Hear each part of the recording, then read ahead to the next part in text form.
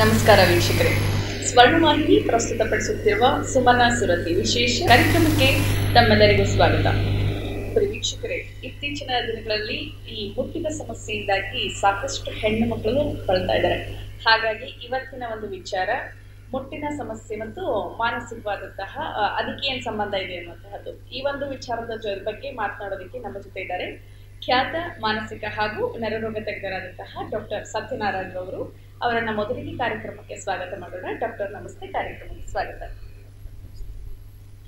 ನನ್ನ ಹೆಣ್ಣು ಮಕ್ಕಳಲ್ಲಿ ಹೇಳುವಂತಹ ವಿಷಯ ಏನಂತಂದ್ರೆ, ಈ ದಿನ ನಾವು ಮುಟ್ಟಿನ ಸಮಸ್ಯೆ ಬಗ್ಗೆನೇ ಮಾತನಾಡೋದಕ್ಕೆ ಈ ಒಂದು ಕಾರ್ಯಕ್ರಮವನ್ನು ಮಾಡ್ತಾ ಇದ್ದೀವಿ. ಡಾಕ್ಟರ್, ಈ ದಿನ ನಾವು ಈ ಮಾನಸಿಕ ಆರೋಗ್ಯ ಮತ್ತು ಮುಟ್ಟಿನ ಸಮಸ್ಯೆ ಅನ್ನುವಂಥ ಕಾರ್ಯಕ್ರಮವನ್ನ ಮಾಡ್ತಾ ಇದ್ದೀವಿ. ಮೊದಲು ಈ ಸಮಸ್ಯೆ ಬಗ್ಗೆ ಮಾತನಾಡೋದಕ್ಕೆ ಮುಂಚೆ ಈ ಹಿರಿಯರಲ್ಲಿ ಈ ಮುಟ್ಟು ಅನ್ನೋಂಥ ಸಮಸ್ಯೆಗೆ ಏನೋ ಒಂಥರ ಮೂಢನಂಬಿಕೆ, ತಪ್ಪು ತಿಳುವಳಿಕೆಗಳು ಜಾಸ್ತಿ ಇದೆ. ಹಾಗಾಗಿ ಇದು ಎಷ್ಟು ಮಟ್ಟಿಗೆ ನಿಜ ಇದೆ, ಯಾವುದು ಸರಿ ಯಾವುದು ತಪ್ಪುಗಳು?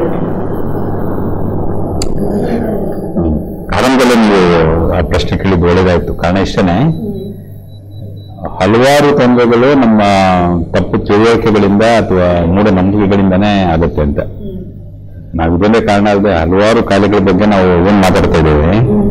ಒಂದೇ ಕಾರಣ ಏನು ಅಂತ ತಿಳ್ಕೊಳ್ಳೋದಾಯ್ತು ಅಥವಾ ಚಿಕಿತ್ಸೆ ಆಯಿತು, ಈ ತಿಳುವಳಿಕೆಯ ಅಭಾವವೇ ಒಂದು ದೊಡ್ಡ ಸಮಸ್ಯೆ. ಅದರಲ್ಲೂ ಮುಟ್ಟು ಅಂತ ಹೇಳಿದ ತಕ್ಷಣ ಇದು ಅನಾದಿ ಕಾಲದಿಂದಲೂ ಜನರಲ್ಲಿ ಹಲವಾರು ರೀತಿಯ ವಿಚಾರಗಳುಂಟು. ಒಂದೇನೋ, ಇವಾಗ ನೀವು ಮನುಸಂಹಿತೆ ಅಂತ ತೆಗೆದು ನೋಡಿದ್ರೆ ಇವಾಗ women R second class citizen ಅಂತ ಬರ್ತದೆ, ಗಂಡಸರಿಗೆ ಅದು ಈಕ್ವಲ್ ಅಲ್ಲ ಅಂತ.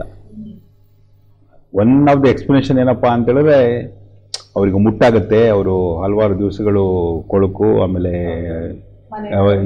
ಈ ಕಾರಣದಿಂದ ಅವರು ಗತ್ತು ಗಮ್ಮತ್ತು ಇವೆಲ್ಲ ಬೆಳೆಸ್ಕೊಳ್ಳೋದಕ್ಕಾಗಲ್ಲ, ಆಮೇಲೆ ಹಾರ್ಡ್ ವರ್ಕ್ ಇಂಥವೆಲ್ಲ ಅವ್ರ ಕೈಯಲ್ಲಿ ಮಾಡೋಕ್ಕಾಗಲ್ಲ. ಇಂಥವೆಲ್ಲ ಕೆಲವೊಂದು ಅವ್ರು ಯಾವಾಗಲೂ ಒಬ್ಬರಿಲ್ಲ ಒಬ್ಬರು ಆಶ್ರಯದಲ್ಲೇ ಬೆಳಿಬೇಕು ಅನ್ನೋದು, ಇಂಥವೆಲ್ಲನೂ.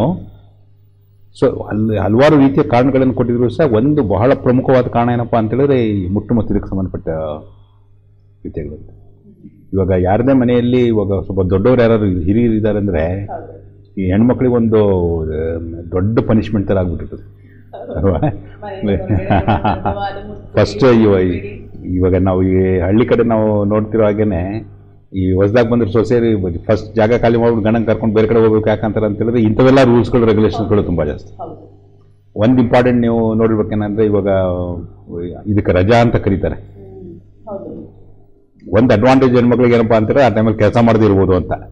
ಬಟ್ ಪನಿಷ್ಮೆಂಟ್ ಏನೋ ಅಂದ್ರೆ ಎಲ್ಲೋ ಒಂದ್ ಕಡೆ ಮಲ್ಕೊಂಡಿರ್ಬೇಕು, ಅಲ್ಲಾಡಬಾರ್ದು, ಹಾಸಿಗೆ ಇರಲ್ಲ, ಒಂದು ಚಾಪೆ ಕೊಟ್ಬಿಟ್ಟಿರ್ತಾರೆ, ಒಂದು ನೀರು ಏನು ಹಾಕ್ತಾರೆ ಆ ಟೈಮಲ್ಲಿ ತಿನ್ಬೇಕು. ಪ್ಲಸ್ ಎರಡು, ನಿಮ್ಮ ಯಾವುದೇ ದೈನಂದಿನ ಕಾರ್ಯಗಳನ್ನು ಅವ್ರು ನಡೆಸೋದಕ್ಕಾಗದಿರುವಂಥ ಒಂದು ಪರಿಸ್ಥಿತಿ. ಪೂಜೆ ಪುನಸ್ಕಾರ, ಇವಾಗ ಇದೊಂದು ನಾವು ದೊಡ್ಡ ಸಮಸ್ಯೆ. ಇವಾಗ ಸತ್ಯನಾರಾಯಣ ಪೂಜೆ ಇಟ್ಕೊಂಡ್ಬಿಟ್ಟಿದೀವಿ ಅಂತಾರೆ, ಅಥವಾ ಬೇರೆ ಯಾವುದೋ ಒಂದು ಯಂತ್ರ ಒಂದು ಬರ್ತಾ ಇದೆ ಅಂತಂದ್ರೆ ಮುಟ್ಟನ್ನ ಪೋಸ್ಟ್ಪೋನ್ ಮಾಡಬೇಕು, ಇಲ್ಲ ಮುಂಚೆ ಬರೋ ಹಂಗೆ ಮಾಡ್ಕೋಬೇಕು. ಯಾಕಂದ್ರೆ ಆ ಟೈಮಲ್ಲಿ ಮುಟ್ಟಾದ್ರೆ ನಾನು ಯಾವುದೇ ಒಂದು ಪೂಜಾ ಕಾರ್ಯಕ್ರಮಗಳಲ್ಲಿ ಪಾಲ್ಗೊಳ್ಳೋದಕ್ಕಾಗಲ್ಲ ಅಂತ. ಹಾಗೇನೆ ಆ ಮುಟ್ಟಾಗಿರೋ ಟೈಮಲ್ಲಿ ಹೊರಗಡೆ ಬಂದ್ಬಿಟ್ರೆ, ಆಕ್ಚುಲಿ ಇದ್ರ ಬಗ್ಗೆ ಡೀಟೇಲ್ ಆಗಿ ಓದ್ತೀನಿ ಅಂತಂದ್ರೆ, ಇವನ್ ಗಿಡ ಮುಟ್ಟಿದ್ರೆ ಗಿಡ ಮುಳುಗೋಗ್ತವೆ ಅಂತ ಅರ್ಧದಲ್ಲಿ ಹೇಳಿದ್ದು, ಗಿಡಗಳಿಗೆ ನೀರು ಹಾಕ್ಬಾರ್ದು ಅನ್ನೋದ್ರಿಂದ ಹಿಡಿದು, ಮನೆ ಕ್ಲೀನ್ ಮಾಡಬಾರ್ದು ಅನ್ನೋದ್ರಿಂದ ಹಿಡಿದು ಹಲವಾರು ರೀತಿಯ ಪನಿಷ್ಮೆಂಟ್ಸ್ಗಳನ್ನು ಹಾಕೋದೊಂದು. ಎರಡನೇದಾಗಿ ಮತ್ತೊಂದು ಏನು ಮಾಡ್ತಾರೆ ಅಂತ ಹೇಳಿದ್ರೆ, ಇದು ಕೆಲಸ ಕಾರ್ಯಗಳು ಯಾವುದೂ ಅವ್ರ ಕೈಲಿ ಅಲೋ ಮಾಡದಿರೋಂಥದ್ದು. ಇವಾಗ ತುಂಬ ಸರಿ ಇವಾಗ ದೊಡ್ಡ ದೊಡ್ಡ ಪೊಸಿಷನ್ಸ್ಗಳನ್ನು ನೀವು ಲೆಕ್ಕ ಹಾಕಿ ನೋಡಿ, ಗಂಡಸರು ಆ್ಯಕ್ಚುಲಿ ತುಂಬ ಜನ ಇದ್ದಾರೆ, ಹೆಂಗಸಿಗೆ ಅಷ್ಟು ಅವಕಾಶಗಳು ಸಿಕ್ಕಿಲ್ಲ ಅಂತ ಹೇಳ್ತೀವಿ ನಾವು. ಈ ಅವಕಾಶಗಳು ಮಿಸ್ ಆಗೋದಕ್ಕೆ ಎಷ್ಟೋ ಸರಿ ಕಾರಣ ಏನಾಗುತ್ತೆ, ಈ ಸಾಮಾನ್ಯವಾದ ದೈಹಿಕ ಕ್ರಿಯೆಗಳೇ ಅದಕ್ಕೆ ಅರ್ಧ ನ್ಯೂನತೆಗಳು ತೊಂದರೆಗಳು ಉಂಟು ಮಾಡಿಬಿಡುತ್ತೆ. ಒಂದು ಈ ಮುಟ್ಟಿನ ಜೊತೆಲಿ ಬರೋದು ಅಂತ ಕೆಲವೊಂದ್ಸರಿ ನೋವು ಇವು ಅದಕ್ಕೆ ಸಂಬಂಧಪಟ್ಟ ಪರಿಣಾಮಗಳು, ಅಥವಾ ಈ ಹೈಜೀನ್ ಅನ್ನೋ ಒಂದು ವಿಚಾರ ಆಗ್ಬೋದು, ಅಥವಾ ಪ್ರೆಗ್ನೆನ್ಸಿ ಮತ್ತು ಈ ಕಾರಣಗಳಿಂದ ರಜಾ ತಗೊಳ್ಬೇಕಾಗ್ಬೋದು. ಇಂಥವೆಲ್ಲ ಸೇರಿಕೊಂಡು ಏನಾಗ್ತದೆ ಅಂತ ಹೇಳಿದ್ರೆ, ಅಲ್ಲಿ ಒಂದು ದೊಡ್ಡ ಅವಳ ಏಳಿಗೆಗೆ ಒಂದು ರೀತಿಯ ತೊಂದರೆ ಆಗುತ್ತೆ ಅಂತ ಒಂದು ಮಾತು. ಎಲ್ಲದಕ್ಕಿಂತ ಮಿಗಿಲಾಗಿ ಈ SSLC ಪ್ರೀ ಯೂನಿವರ್ಸಿಟಿ ಈ ಓದ್ತಿರೋಂಥ ಹುಡುಗಿರು ದೊಡ್ಡವಳಾದ್ರು ಅಂತ ಹೇಳಿದ ತಕ್ಷಣ ಅವಳಿಗೆ ಸ್ಕೂಲೇ ಬಿಡಿಸ್ಬಿಡ್ತಾರೆ. ಇವಾಗ ಮೈನ್ ಎರಿಯೋದು ಅಂತ ಏನು ಕರೀತಾರೆ ಆ ಟೈಮಲ್ಲಿ ನೋಡಿ ಅಪ್ರಾಕ್ಸಿಮೇಟ್ಲಿ ಒಂದು ತಿಂಗಳು 1.5 ತಿಂಗಳು ಸ್ಕೂಲ್ ಮಿಸ್ ಮಾಡಿಸ್ತಾರೆ. ಆಮೇಲೆ ಅದರ ನಂತರ ಜನರಲ್ಲಿ ಏನೋ ಒಂದು ನಂಬಿಕೆ, ತಪ್ಪು ನಂಬಿಕೆ ಅಂದರೆ ಏನೋ ಕಳಿಸ್ಕೊಟ್ಬಿಟ್ರೆ ಏನೋ ಆಗ್ಬಿಡುತ್ತೆ, ಏನೋ ಅನಾಹುತ ಆಗ್ಬಿಡುತ್ತೆ, ಅಥವಾ ಹಲವಾರು ಉಪಯೋಗ ಇಲ್ಲದಿರೋಂಥ ಕೆಟ್ಟ ನಂಬಿಕೆಗಳು ಸಿಕ್ಕಾಪಟ್ಟೆ ಜಾಸ್ತಿ. ಇದರಿಂದ ಜನ ಹೊರಗಡೆ ಬರ್ತಿರೋದು ನಿಜ ಆದರೂ ಸಹ, ಬಟ್ ಇದೊಂದು ತುಂಬ ಇಂಪಾರ್ಟೆಂಟು. ಇವಾಗ ನಾವು ಆ್ಯಕ್ಚುಲಿ ಕೋವಿಡ್ ಟೈಮಲ್ಲಿ ನಮಗೆ ಸ್ವಲ್ಪ ಜನ ಬಂದುಬಿಟ್ಟು ತುಂಬ ಜನ ಈ ಹಳ್ಳಿ ಕಡೆ ಲೇಡೀಸ್ಗೆ ನ್ಯಾಪ್ಕಿನ್ಸು ಅವು ಇವು ಇಲ್ಲ, ಇದು ಹೆಣ್ಮಕ್ಳಿಗೆ ಡಿಸ್ಟ್ರಿಬ್ಯೂಟ್ ಮಾಡಬೇಕು ಅಂತಬಿಟ್ಟು ಇವೆಲ್ಲ ತುಂಬ ಈ ಪ್ರತಿಭಾಂಜಲಿಯಿಂದ ಪ್ಲಸ್ ಬೇರೆ ಕಡೆಯಿಂದ ಕೆಲವೊಂದು ರಿಕ್ವೆಸ್ಟ್ಗಳು ಬಂದಿದ್ದು, ಅವೆಲ್ಲ ನಂಗೆ ಚೆನ್ನಾಗಿ ಜ್ಞಾಪಕ ಇದೆ. ಬಟ್ ಅದು ಇದರ ಅರ್ಥ ಏನು ಅಂತ ಹೇಳಿದ್ರೆ, ಜನರಲ್ಲಿ ಇದ್ರ ಬಗ್ಗೆ ಏನೋ ಒಂದು ರೀತಿಯ ತಿಳುವಳಿಕೆಯ ನ್ಯೂನತೆಯಲ್ಲಿದೆ ಅಂತ ಒಂದು ಮಾತು. ಭಾಳಷ್ಟು ಜನರಿಗೆ ತಿಳುವಳಿಕೆ ಬಂದಿದೆ. ಪೇಟೆಗಳಲ್ಲಂತೂ ಪರಿಸ್ಥಿತಿ ಭಾಳಷ್ಟು ಬದಲಾವಣೆ ಆಗಿಬಿಟ್ಟಿದೆ. ಬಟ್ ಹಳ್ಳಿ ಕಡೆ ಇದೊಂದು ಪ್ರಾಬ್ಲಮ್. ಮನಸ್ಸು ಮತ್ತು ಮುಟ್ಟಿಗೆ ಏನು ಸಂಬಂಧ ಇದೆ?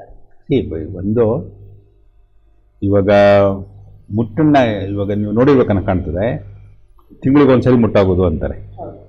ಯಾವುದೇ ಒಂದು ಪ್ರಕ್ರಿಯೆ ಒಂದು ಪರ್ಟಿಕ್ಯುಲರ್ ಸೈಕಲ್ ಥರ ನಡೀಬೇಕು ಅಂದರೆ, ಇವಾಗ 28 ದಿವಸ ಒಂದು ಲೂನಾರ್ ಸೈಕಲ್ ಅನ್ಬೋದು, ಅಥವಾ 30 ದಿವಸ ಅಂತ ಅನ್ಬೋದು, 35 ದಿವಸ ಅನ್ಬೋದು. ಒಂದು ಸೈಕಲ್ ಈ ಥರ ರೆಗ್ಯುಲರ್ ಆಗಿ ನಡೀತಾ ಇದೆ ಅಂತಂದರೆ ಏನೋ ಒಂದು ಕಂಟ್ರೋಲ್ ಮಾಡ್ತಾ ಇರಬೇಕದು. ಸೊ ಇದು ಕಂಟ್ರೋಲ್ ಮಾಡ್ತಿರೋದು ಏನಪ್ಪ ಅಂತ ಹೇಳಿದ್ರೆ ನಮ್ಮ ಮೆದುಳು ಮತ್ತು ಅಲ್ಲಿ ನಡೆಯುವಂಥ ಹಲವಾರು ಪ್ರಕ್ರಿಯೆಗಳು ಒಂದು. ಎರಡನೇದು ಈ ಹಾರ್ಮೋನ್ಸ್ ಅಂತ ಕೇಳಬೇಕನ್ನ ಕಾಣುತ್ತೆ. ಈ ಫಾರ್ ಎಕ್ಸಾಂಪಲ್ ಇವಾಗ ಗಂಡಸರ ಕಾಣೋದಕ್ಕೆ, ಹೆಂಗಸರ ಕಾಣೋದಕ್ಕೆ, ಪ್ಲಸ್ ಅವರ ಫಿಸಿಯಾಲಜಿನಲ್ಲಿ ತುಂಬ ಬದಲಾವಣೆಗಳು ಕಾಣೋದಕ್ಕೆ ಯಾಕಪ್ಪ ಅಂತ ಹೇಳಿದ್ರೆ ಬಿಕಾಸ್ ಆಫ್ ದ ಹಾರ್ಮೋನ್ಸ್. ಇವಾಗ ಹುಡುಗರಲ್ಲಿ ಈಗ ಟೆಸ್ಟೋಸ್ಟೆರಾನ್ ಅಂತ ಬರ್ತದೆ, ಹೆಣ್ಮಕ್ಳಲ್ಲಿ ಈಸ್ಟ್ರೋಜನ್, ಪ್ರೊಜೆಸ್ಟ್ರಾನ್ ಅಂತ ಬರ್ತದೆ. ಈ ಸಿಸ್ಟಮ್ಸ್ಗಳು ಕರೆಕ್ಟಾಗಿ ಟೈಮಿಗೆ ಸರಿ ನಡೀತಿರ್ಬೇಕಾಗುತ್ತೆ. ಇವಾಗ ನೀವು ಮೆದುಳಲ್ಲಿ ಏನೋ ಒಂದು ಕ್ರಿಯೆ ನಡೀತಿದೆ ಅಂತ ಅಂದ್ಕೊಳ್ಳಿ. ಇವಾಗ ಫಾರ್ ಎಕ್ಸಾಂಪಲ್ ಊಟ ಮಾಡೋದು, ನೀರು ಕುಡಿಯೋದು, ನಿದ್ದೆ ಮಾಡೋದು. ಇವಾಗ ನಿಮ್ಮ ಮನಸ್ಸು ಸಮಾಧಾನವಾಗಿದ್ದರೆ ಊಟ ಮಾಡಬೇಕು ಅನ್ಸುತ್ತೆ, ಸಮಾಧಾನ ಇಲ್ಲದೇ ಊಟ ಮಾಡಬೇಕು ಅನ್ಸುತ್ತೆ. ಒಂದು ಭಾಳ ಇಂಪಾರ್ಟೆಂಟ್ ಏನಪ್ಪ ಅಂತ ಹೇಳಿದ್ರೆ, ಇವಾಗ ನಮ್ಗೆ ಹಸಿವಾಗಬೇಕು, ಕರೆಕ್ಟಾಗಿ ಹಸಿವಾಗಬೇಕು, ಕರೆಕ್ಟಾಗಿ ನಾವು ಊಟ ಮಾಡಬೇಕು ಅಂದರೆ ಮನಸ್ಸು ಸಮಾಧಾನವಾಗಿರ್ಬೇಕು. ಸೊ ಮುಟ್ಟು ನಮ್ಮ ಮೆದುಳಲ್ಲಿ ನಡೀತಿರೋದ್ರಿಂದ ನಮ್ಮ ಮನಸ್ಸಿಗೆ ಸಂಬಂಧಪಟ್ಟ ಪರಿಣಾಮಗಳು ಪ್ರತಿಯೊಂದು ಇದರ ಮೇಲೆ ವ್ಯತ್ಯಾಸಗಳನ್ನು ಉಂಟು.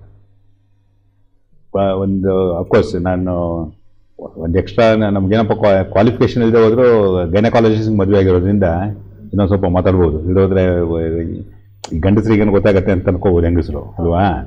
ಬಟ್ ಇಂಪಾರ್ಟೆಂಟ್ ವಿಚಾರ ಏನು ಅಂದರೆ, ತುಂಬ ಜನ ಹೆಂಗಸರಲ್ಲಿ ದಟ್ ಪರ್ಟಿಕ್ಯುಲರ್ 28 ದಿವಸ 30 ದಿವಸ ಅಂತ ನಾವೇನು ಮಾತಾಡ್ತೀವಿ, ಸೈಕಲ್ಸ್ಗಳು ಆ ಥರ ಅಷ್ಟು ಕರೆಕ್ಟಾಗಿರೋದೇ ಇಲ್ಲ.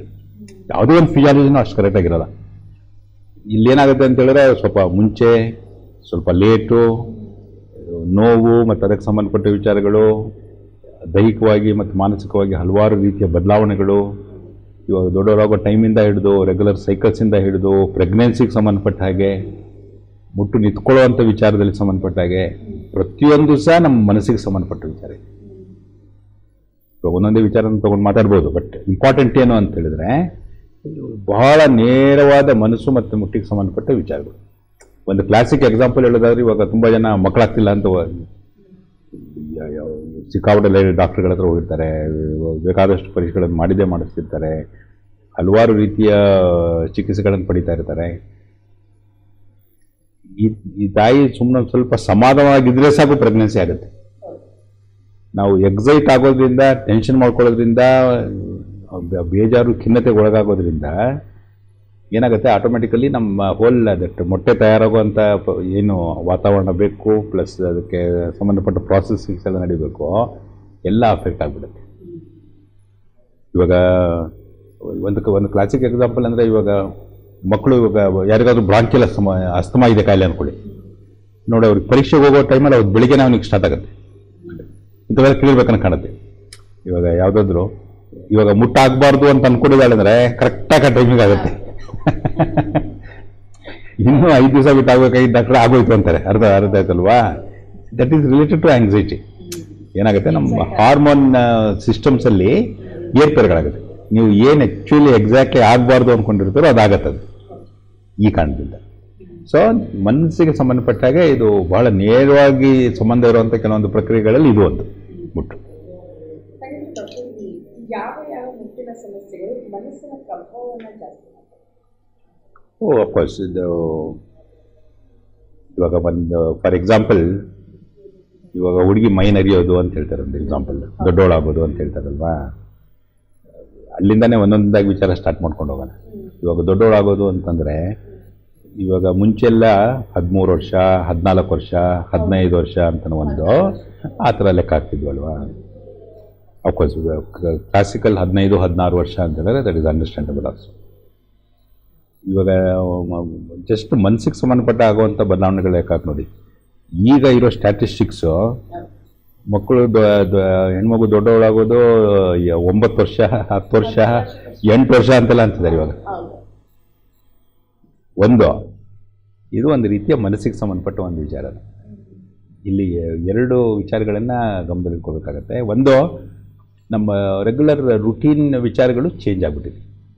ಇವಾಗ ನಂಗೆ ಚೆನ್ನಾಗಿ ನಮ್ಮ ನನ್ನ ಹೆಂಡ್ತಿನ ಮದುವೆ ಆದಾಗ ಅವಳಿಗೂ ನಮಗೂ ಮ್ಯಾಚಿಂಗೇ ಇರಲಿಲ್ಲ. ಆ್ಯಕ್ಚುಲಿ ಅದು ಯಾವ ಪೂಜಾರಿ ಅಡ್ಜಸ್ಟ್ ಮಾಡಿದ್ರು ಅದು ಗೊತ್ತಿಲ್ಲ.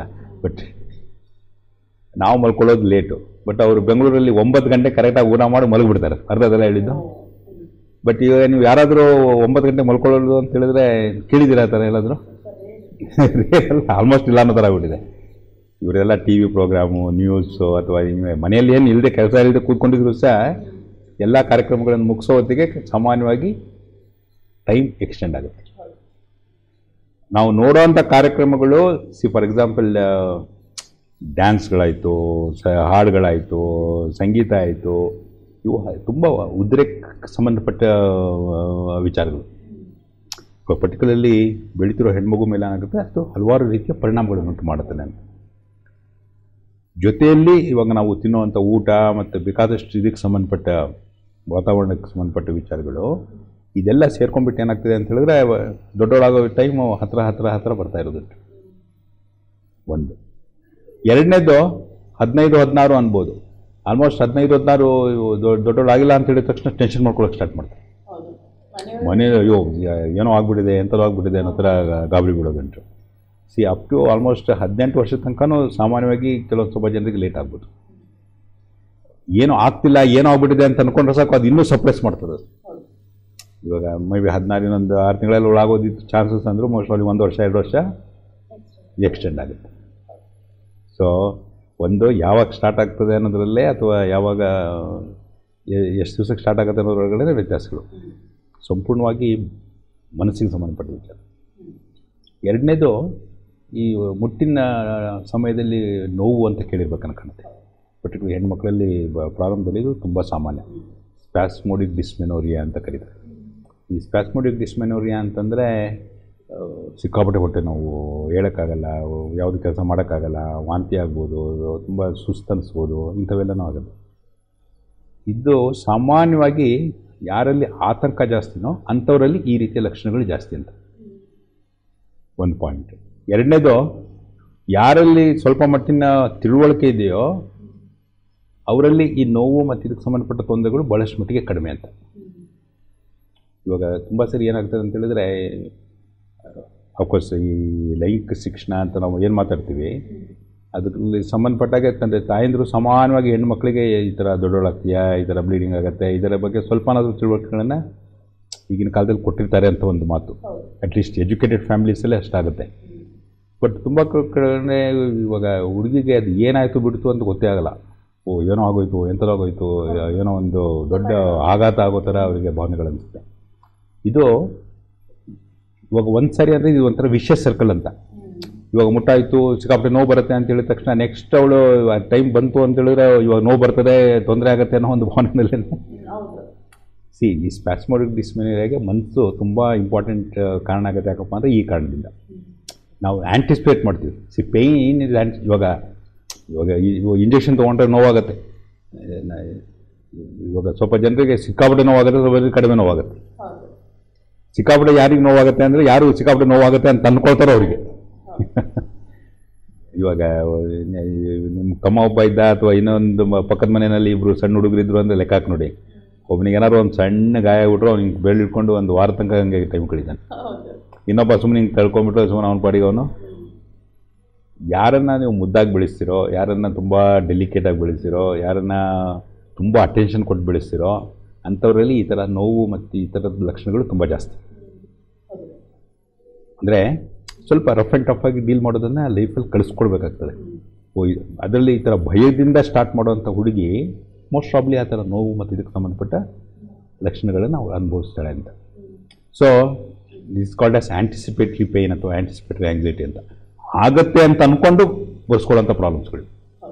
ಓಕೆ, ಹಾಗೆಯೇ ಇವಾಗ ಎಷ್ಟು ದಿವಸ ಬ್ಲೀಡಿಂಗ್ ಆಗುತ್ತೆ, ಎಷ್ಟು ಬ್ಲೀಡಿಂಗ್ ಆಗುತ್ತೆ, ಎಷ್ಟು ಫ್ರೀಕ್ವೆಂಟಾಗಿ ಬ್ಲೀಡಿಂಗ್ ಆಗುತ್ತೆ, ಇದೆಲ್ಲ ಬಹಳಷ್ಟು ಮಟ್ಟಿಗೆ ಅಫ್ಕೋರ್ಸ್ ದೈಹಿಕ ಕಾರಣಗಳು ಗೈನಕಾಲಜಿಸ್ಟ್ ಕೇಳಿದರೆ ಅವ್ರು ತುಂಬ ಹಲವಾರು ಕಾರಣಗಳನ್ನು ಹೇಳ್ತಾರೆ ನಿಜ.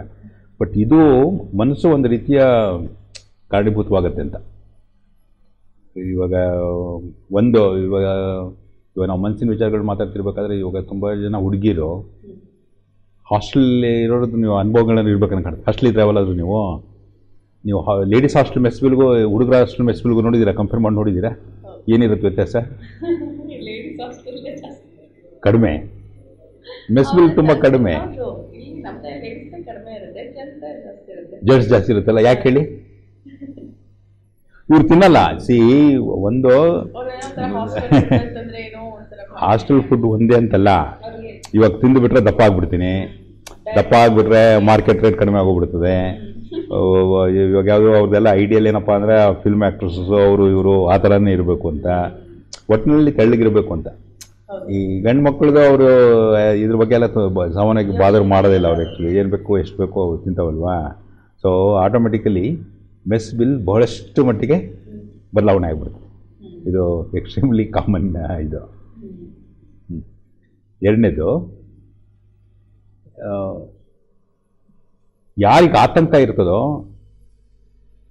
ಪರ್ಟಿಕ್ಯುಲರ್ಲಿ ಹೆಣ್ಮಕ್ಳಲ್ಲಿ ಏನಾಗ್ತದೆ ಅಂತ ಹೇಳಿದ್ರೆ ಆತಂಕವನ್ನು ಎದುರಿಸೋದಕ್ಕೆ ಅವರು ಸಿಕ್ಕಾಪಟ್ಟೆ ತಿಂತವೆ ಅಂತ. ಬಹಳಷ್ಟು ಜನ ತೂಕ ಕಡಿಮೆ ಮಾಡಬೇಕು ಅಂತ ತೂಕ ಕಡಿಮೆ ಮಾಡೋಕ್ಕೋಸ್ಕರ ಸರಿಯಾಗಿ ಊಟನೇ ಮಾಡದೇ ಇರೋದು, ಊಟ ಮಾಡಿದರೂ ಸಹ ನಾನು ಇವತ್ತು ಜಾಸ್ತಿ ಊಟ ಮಾಡಿಬಿಟ್ಟೆ ಅನ್ನೋ ಒಂದು ಗಿಲ್ಟ್ ಫೀಲಿಂಗಲ್ಲಿ ಹೋಗ್ಬಿಟ್ಟು ವಾಂತಿ ಮಾಡೋದು ಅಥವಾ ಬೇದಿಗೆ ಔಷಧಿ ತೊಗೊಳ್ಳೋದು. ಹಾಗೆಯೇ ಸ್ವಲ್ಪ ಜನ ಸಿಕ್ಕಾಪಟ್ಟೆ ಇವಾಗ ಆತಂಕ ಆಯಿತು ಅಂದರೆ ತಿಂತಾರೆ. ತುಂಬ ಜನ ಹೆಣ್ಮಕ್ಳು ಸಣ್ಣ ವಯಸ್ಸಿಗಿಂತಲೂ ಜಾಸ್ತಿ ಸ್ವಲ್ಪ ಲೀಟ್ರ್ ಬನ್ನಿ ಅವ್ರಿಗೇನಾದ್ರು ಒಂದು ಸ್ವಲ್ಪ ಟೆನ್ಷನ್. ಇವಾಗ ಗಂಡನ ಜೊತೆಗೆ ಜಗಳ ಆಡಿದ್ದೆ ಒಂದು ಎಕ್ಸಾಂಪಲ್ ಅಂದ್ಕೊಳ್ಳಿ. ಇವಾಗ ನಿಮ್ಗೇನಾದ್ರು ಜಗಳ ಆಡೋ ಅಭ್ಯಾಸ ಇದೆಯಾ ಗಂಡನ ಜೊತೆಯಲ್ಲಿ? ಅಲ್ವಾ? ಓಕೆ, ಜಗಳ ಆಡಿದ ಟೈಮಲ್ಲಿ ಊಟ ಮಾಡ್ತೀರಾ ನೀವು? ಊಟ ತುಂಬ ರೇರ್ ಇದು. ಹೆಣ್ಮಕ್ಳು ಅವನ ಜೊತೆಗೆ ಜಗಳ ಆಡಿದಾಗ ಏನಾಗ್ತದೆ ಅಂತ ಹೇಳಿದ್ರೆ ಇವ್ರು ಊಟ ಮಾಡಲ್ಲ. ಬಟ್ ಅವ್ನು ಆ ಕಡೆ ಹೋದ ಅಂದರೆ ಸಾಕು ಬಗಬಕ ಎಲ್ಲ ಖಾಲಿ ಮಾಡಿಬಿಡ್ತಾರೆ, ಸಿಕ್ಕಾಬಿಟ್ಟೆ ತಿಂತಾರೆ. ಅಂದ್ರೇನು, ನಮ್ಮ ಆತಂಕವನ್ನು ಎದುರಿಸೋದಕ್ಕೆ ತಿನ್ನೋದೇ ಒಂದು ಮೆಥಡ್. ಅದೇನೋ ಆತಂಕವನ್ನು ನಿವಾರಣೆ ಮಾಡ್ಕೊಳ್ಳೋದಕ್ಕೆ. ಸೊ ಈ ಥರ ಹೆಂಗಸರಲ್ಲಿ ಏನಾಗ್ತದೆ ಅಂತ ಹೇಳಿದ್ರೆ ತೂಕ ಆ್ಯಡ್ ಆಗ್ತಾ ಹೋಗುತ್ತೆ. ಒಂದು ಎರಡು, ಈ ಮುಟ್ಟಿಗೆ ಸಂಬಂಧಪಟ್ಟಾಗೆ ತಿನ್ನೋ ವಿಚಾರದಲ್ಲಿ ಇನ್ನೊಂದು 2-3 ಪಾಯಿಂಟ್ಸ್ ಹೇಳ್ಬೋದು. ಇವಾಗ ನೀವು ರೆಗ್ಯುಲರಾಗಿ ಆ್ಯಕ್ಟಿವಿಟೀಸ್ ಮಾಡ್ಕೊಂಡಿದ್ರಿ, ನೀವು ತಿನ್ನೋ ಊಟಕ್ಕೂ ಕರೆಕ್ಟಾಗಿ ಮ್ಯಾಚಿಂಗ್ ಆಗುತ್ತಲ್ವಾ? ಇವಾಗ ತಿನ್ನೋ ಅಷ್ಟೇ ತಿಂತಾ ಇದ್ದೀನಿ ಬಟ್ ಒಂದು ಕಡೆ ರೆಸ್ಟಲ್ಲಿ ಇದ್ದೀನಿ ಅಂತ ಲೆಕ್ಕ ಹಾಕಿ ಏನಾಗುತ್ತೆ? ವೆಯ್ಟ್ ಗೇನ್ ಆಗುತ್ತೆ. ಆ ಟೈಮಲ್ಲಿ ಎಕ್ಸಸೈಸ್ ಮಾಡಬಾರ್ದು, ಎಕ್ಸಸೈಸ್ ಮಾಡಿಬಿಟ್ರೆ ಗರ್ಭಕೋಶ ಇಳಿದುಬಿಡುತ್ತೆ, ಅದು ಇದು ಏನೇನೋ ಕಥೆಗಳು ಹೇಳೋದುಂಟು. ಅಬ್ಸಲ್ಯೂಟ್ಲಿ ಅದರಲ್ಲಿ ಯಾವುದೇ ಒಂದು ರೀತಿಯ ನಿಜಾಂಶನೂ ಸಹ ಇಲ್ಲ. This is purely and absolute physiological ಅಥವಾ ನ್ಯಾಚುರಲ್ ಸಾಮಾನ್ಯವಾಗಿ ನಡೆಯುವಂಥ ಪ್ರಕ್ರಿಯೆ. ಆ ಥರ ಏನೂ ಆಗುವಂಥ ತೊಂದರೆ ಇಲ್ಲ. ಸೊ ಈವನ್ ಮುಟ್ಟಿನ ಟೈಮಲ್ಲೂ ಸ್ವಲ್ಪ ಎಕ್ಸಸೈಸ್ ಇಂಥವೆಲ್ಲ ಎಕ್ಸ್ಟ್ರೀಮ್ಲಿ ಇಂಪಾರ್ಟೆಂಟ್. ಅದರಲ್ಲೂ ಈ ನೋವಿವೆಲ್ಲ ಯಾಕೆ ಬರುತ್ತೆ ಅಂತ ಹೇಳಿದ್ರೆ, ಈ ಎಕ್ಸಸೈಸ್ ಇಲ್ಲದೇ ಇರೋ ಟೈಮಲ್ಲಿ ಅಲ್ಲಿ ಕೆಳಗಡೆ ಕಂಜೆಷನ್ ಅಂತ ಜಾಸ್ತಿ ರಕ್ತ ಅಕ್ಯುಮುಲೇಟ್ ಆಗುವಂಥದ್ದು. ಅದೇನಾಗ್ತದೆ, ಒಂದು ರೀತಿಯ ವಜೆ, ದೇಹ ಎಲ್ಲ ಒಂಥರ ಭಾರ ಅನಿಸೋದು, ಹಲವಾರು ಭಾಗಗಳಲ್ಲಿ ನೋವು ಅನಿಸೋವಂಥದ್ದು, ಯಾವುದು ಹೇಳ್ಬೇಕು ಮಾಡಬೇಕು ಕೆಲಸ ಅಂತ ಅನ್ನಿಸ್ತಿರೋವಂಥದ್ದು, ಇಂಥವೆಲ್ಲ ತುಂಬ ಸಾಮಾನ್ಯವಾಗಿ ನಡೆಯುತ್ತೆ. ಸೊ ತೂಕ ಆ್ಯಡ್ ಆಯಿತು ಅಂತ ಹೇಳಿದ್ರೆ ಅದ್ರ ಜೊತೆಲೇ ಹಲವಾರು ರೀತಿಯ ಪ್ರಾಬ್ಲಮ್ಸ್ಗಳು ಬರುತ್ತೆ. ಯಾರ್ಯಾರ್ದು ವೆಯ್ಟ್ ಜಾಸ್ತಿ ಆಗುತ್ತೋ ಅಥವಾ ಯಾರ್ಯಾರ್ದು ವೆಯ್ಟ್ ತುಂಬ ಕಡಿಮೆ ಆಗುತ್ತೋ.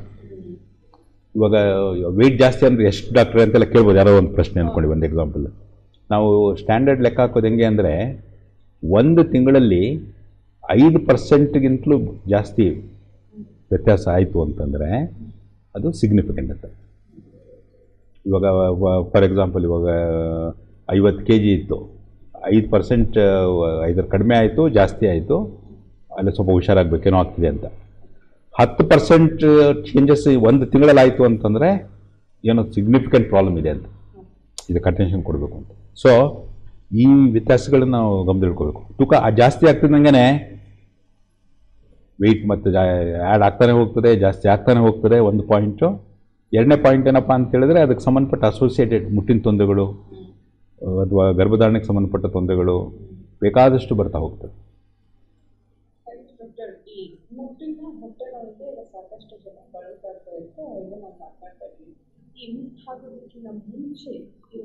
ಹೌದು, ಸಿ ಭವನ್ ಇದು ಮುಟ್ಟಿನ ಮುನ್ನಿನ ನೋವುಗಳು ಅಥವಾ ತೊಂದರೆಗಳು ಅಂತಲೇ ಕರೀತಾರೆ. ಒಂದು ದೊಡ್ಡ ಪ್ರೀಮೆನ್ಸ್ಟ್ರಲ್ ಟೆನ್ಷನ್ ಸಿಂಡ್ರೋಮ್ ಅಂತ. ಟೆನ್ಷನ್ ಅಂದರೆ ಹೆಂಗಸರಿಗೆ ತುಂಬ ಆತಂಕ ಆಗುತ್ತೆ ಅನ್ನೋ ಒಂದು ಮಾತು.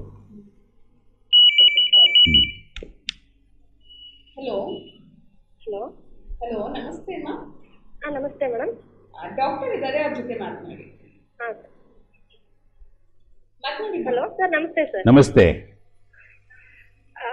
ಸರ್, ನಂದೊಂದು ಪ್ರಶ್ನೆ ಏನಂತಂದ್ರೆ, ನಾವು ಈ ತರ ಫಂಕ್ಷನ್, ಮನೆಗಳಲ್ಲಿ ಫಂಕ್ಷನ್ ಅಥವಾ ದೇವ್ರ ಪೂಜೆ ಏನಾದ್ರು ಇದ್ದಾಗ ಆ ಟೈಮ್ಗಳಲ್ಲಿ ನಾವು ಪೋಸ್ಟ್ಪೋನ್ ಅಂತ ಹೇಳಿ ಮಾತ್ರ ತಗೋತೀವಿ. ಅದರಿಂದ ಏನಾದ್ರು ಮುಂದೆ ಸಮಸ್ಯೆ ಆಗುತ್ತಾ?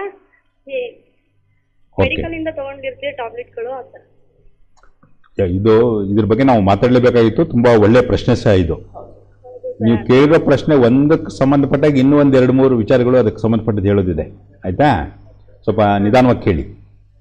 ಇವಾಗ ನಾವು ಯಾವುದೇ ಒಂದು ನಾರ್ಮಲ್ ಫಿಸಿಯಾಲಜಿನ ಡಿಸ್ಟರ್ಬ್ ಮಾಡ್ತೀವಿ ಅಂದರೆ ನಮ್ಮ ದೇಹದ ಮೇಲೆ ಪರಿಣಾಮ ಆಗುತ್ತೆ. ಇವಾಗ ಏನಾಗುತ್ತೆ ಅಂತ ಹೇಳಿದ್ರೆ, ಇವಾಗ ಎಲ್ಲ ಕರೆಕ್ಟಾಗಿ ನಡ್ಕೊಂಡು ಹೋಗ್ತಾ ಇರ್ತದೆ, ನಾವು ಅದಕ್ಕೇನೋ ಒಂದು ಬ್ರೇಕ್ ಹಾಕ್ದಂಗೆ. ಅರ್ಧದಲ್ಲಿ ಹೇಳಿದ್ದು, ಯಾವುದೇ ಒಂದು ಬ್ರೇಕ್ ಹಾಕ್ಬಿಟ್ಟು ಅದು ಮತ್ತೆ ಅಗೈನ್ ರೀಸ್ಟಾರ್ಟ್ ಮಾಡಬೇಕು ಅಂತ ಹೇಳಿದ್ರೆ ಸಿಸ್ಟಮ್ ಅದು ಸ್ವಲ್ಪ ಮತ್ತೆ ಅಗೈನ್ ಅಡ್ಜಸ್ಟ್ ಆಗಬೇಕು. ಎರಡನೇದು, ಮತ್ತೆ ನಾವು ಆ ರೀತಿ ಮಾಡೋಕ್ಕೆ ಹೋಗೋದ್ರಿಂದ ಏನಾಗ್ತದೆ, ಸೈಕಲ್ಸ್ಗಳ ಮೇಲೆ ಸ್ವಲ್ಪ ಮಟ್ಟಿಗೆ ಅಫೆಕ್ಟ್ ಆಗ್ಬೋದು. ಒಂದು ಪಾಯಿಂಟ್. ಎರಡನೇದು, ಈ ಮುಟ್ಟು ಪೋಸ್ಟ್ಪೋನ್ ಆಗೋದಕ್ಕೆ ಅಂತ ಕೊಡುವಂಥ ಮಾತ್ರೆ ಏನಿದೆ, ಇದನ್ನು ಸಹ ಈ ಗರ್ಭಧಾರಣೆ ಆಗಿದೆಯೋ ಇಲ್ಲೋ ಅಂತ ಚೆಕ್ ಮಾಡೋದಕ್ಕೂ ಇದನ್ನು ಕೊಡ್ತಾರೆ. ಮುಂಚೆ ಹಳೆ ಕಾಲದಲ್ಲೆಲ್ಲ ಏನು ಮಾಡ್ತಿದ್ರು ಅಂದರೆ, ಇವಾಗ ಅದು ಆ್ಯಕ್ಚುಲಿ ಒಂಥರ ಬ್ಯಾಂಡ್ ರೆಗ್ಯುಲರ್ ಹತ್ರ ಯೂಸ್ ಮಾಡಬಾರ್ದು ಅಂತ ಅದಕ್ಕೊಂದು ರೂಲ್ಸ್ ಇದೆ. ಏನಪ್ಪ ಅಂದರೆ, ಫಾರ್ ಎಕ್ಸಾಂಪಲ್, ಇವಾಗ ನಾನು ಪ್ರೆಗ್ನೆಂಟ್ ಆಗಿದ್ದೀನ ಡೌಟ್ ಬಂತು, ರಿಸ್ಕ್ ತೊಗೊಳ್ಬಾರ್ದು ಅಂತಬಿಟ್ಟು ಸ್ವಲ್ಪ ಮಾತ್ರೆ ತೊಗೊಂಡ್ರೆ ಅದು ಅಬಾರ್ಷನ್ ಆಗಿಬಿಡುತ್ತೆ ಅನ್ನೋ ದೃಷ್ಟಿಯಿಂದ ತೊಗೊಳ್ತಾರೆ. ಈ ಮಾತ್ರೆಗಳನ್ನು ತೊಗೊಂಡಾಗ ಬೈ ಚಾನ್ಸ್ ಬ್ಲೀಡಿಂಗ್ ಆಗಲಿಲ್ಲ ಅಂದರೆ that lady has to undergo DNC clean ಮಾಡ್ಕೊಳ್ಳೋದು. ಬೈ ಚಾನ್ಸ್ ಪ್ರೆಗ್ನೆನ್ಸಿ ನಿಜ ಇತ್ತು ಅಂದರೆ, ಅದು ಪ್ರೆಗ್ನೆನ್ಸಿ ಅಲ್ಲ ಅಂದರೆ ಆಟೋಮೆಟಿಕಲಿ ಬ್ಲೀಡಿಂಗ್ ಆಗೋದು ಹಾಗೆ ಆಗುತ್ತೆ. ಬೈ ಚಾನ್ಸ್ ಅದು ಆ ರೀತಿ ಮುಟ್ಟಾಗಲಿಲ್ಲ ಅಂತಂದರೆ ಅದನ್ನು ಪ್ರೆಗ್ನೆನ್ಸಿನ ಕಂಟಿನ್ಯೂ ಮಾಡೋಕ್ಕೆ ಹೋಗ್ಬಾರ್ದು. ಕಂಟಿನ್ಯೂ ಮಾಡಿದರೆ ಈ ಹುಟ್ಟೋ ಮಗುವಿನಲ್ಲಿ ಹಲವಾರು ನ್ಯೂನತೆಗಳಿಂದ ಹುಟ್ಟುತ್ತೆ. ಈ ಬುದ್ಧಿಮಾಂದ್ಯತೆ ಆಗ್ಬೋದು, ಅಥವಾ ಕಣ್ಣು, ಹೃದಯ, ಅಂಗಾಂಗಗಳಲ್ಲಿ ವೈಕಲ್ಯತೆಗಳು, ಇವೆಲ್ಲನೂ ತುಂಬ ಸಾಮಾನ್ಯವಾಗಿ ಕಾಣಿಸ್ಕೊಳ್ಳುತ್ತೆ. ಸೊ ಇಂಪಾರ್ಟೆಂಟ್ ಏನು, ಯಾರು ತೊಗೋಬೇಕು, ಎಷ್ಟು ತೊಗೊಳ್ಬೇಕು, ಯಾವಾಗ ತೊಗೋಬೇಕು, ಅದಕ್ಕೆ ಸಂಬಂಧಪಟ್ಟ ಪರಿಸ್ಥಿತಿ ಯಾವ ಥರ ಇದೆ ಅನ್ನೋದನ್ನು ಡಾಕ್ಟ್ರು ತೀರ್ಮಾನ ಮಾಡಿ ತೊಗೊಳ್ಳೋದು ಒಳ್ಳೆಯದು. ಇದು ಸುಮ್ಮನೆ ಅಂಗಡಿಗೆ ಹೋಗ್ಬಿಟ್ಟು ತೊಗೊಂಡ್ಬಿಡೋದು, ಬೈ ಚಾನ್ಸ್ ಆ್ಯಕ್ಚುಲಿ ಅವಳು ಪ್ರೆಗ್ನೆಂಟ್ ಆಗಿಬಿಟ್ಟಿದ್ದಾಳೆ ಅಂತ ಅಂದ್ಕೊಳ್ಳಿ, ಇದು ಪೋಸ್ಟ್ ಮಾಡ್ಬೇಕು ಅಂತ ತೊಗೊಂಡಿರ್ತಾಳೆ, ಬಟ್ ಅದು ಅವಳಿಗೆ ಗೊತ್ತೇ ಆಗಿರಲ್ಲ. ನಾವು ಏನೋ ಪೋಸ್ಟ್ಪೋನ್ ಆಯಿತು ಅಂತ ಅಂದ್ಕೊಂಡಿರ್ತಾರೆ, ಬಟ್ ಅಲ್ಲಿ ಹುಟ್ಟೋ ಮಗುಗೆ ನಾವು ಡ್ಯಾಮೇಜ್ ಆಗಲಿ ಅಂತಲೇ ಕೊಡೋದು. ಬಟ್ ಅದು ಡ್ಯಾಮೇಜ್ ಎಷ್ಟು ಮಾಡುತ್ತೆ ಅಂತ ಹೇಳಿದ್ರೆ, not sufficient for abortion, not sufficient for healthy growth, ಎರಡೂ ಕಡೆನೂ ಅಫೆಕ್ಟ್ ಆಗುತ್ತೆ. ಸೊ ಹಾಗೆ ಮನಸ್ಸಿಗೆ ಬಂದಾಗೆ ವೈದ್ಯಕೀಯ ಸಲಹೆ ಇಲ್ಲದೆ ಅದನ್ನು ತೊಗೊಳ್ಳೋದೇನಿದೆ ಅದು ತಪ್ಪು. ಗೈನಕಾಲಜಿಸ್ಟ್ನ ಭೇಟಿ ಮಾಡಿದ್ರೆ ಅವ್ರು ಕರೆಕ್ಟಾಗಿ ಅಡ್ವೈಸ್ ಮಾಡ್ತಾರೆ, ಆ ಥರ ತೊಗೊಳ್ಳೋದು ಇಂಪಾರ್ಟೆಂಟ್.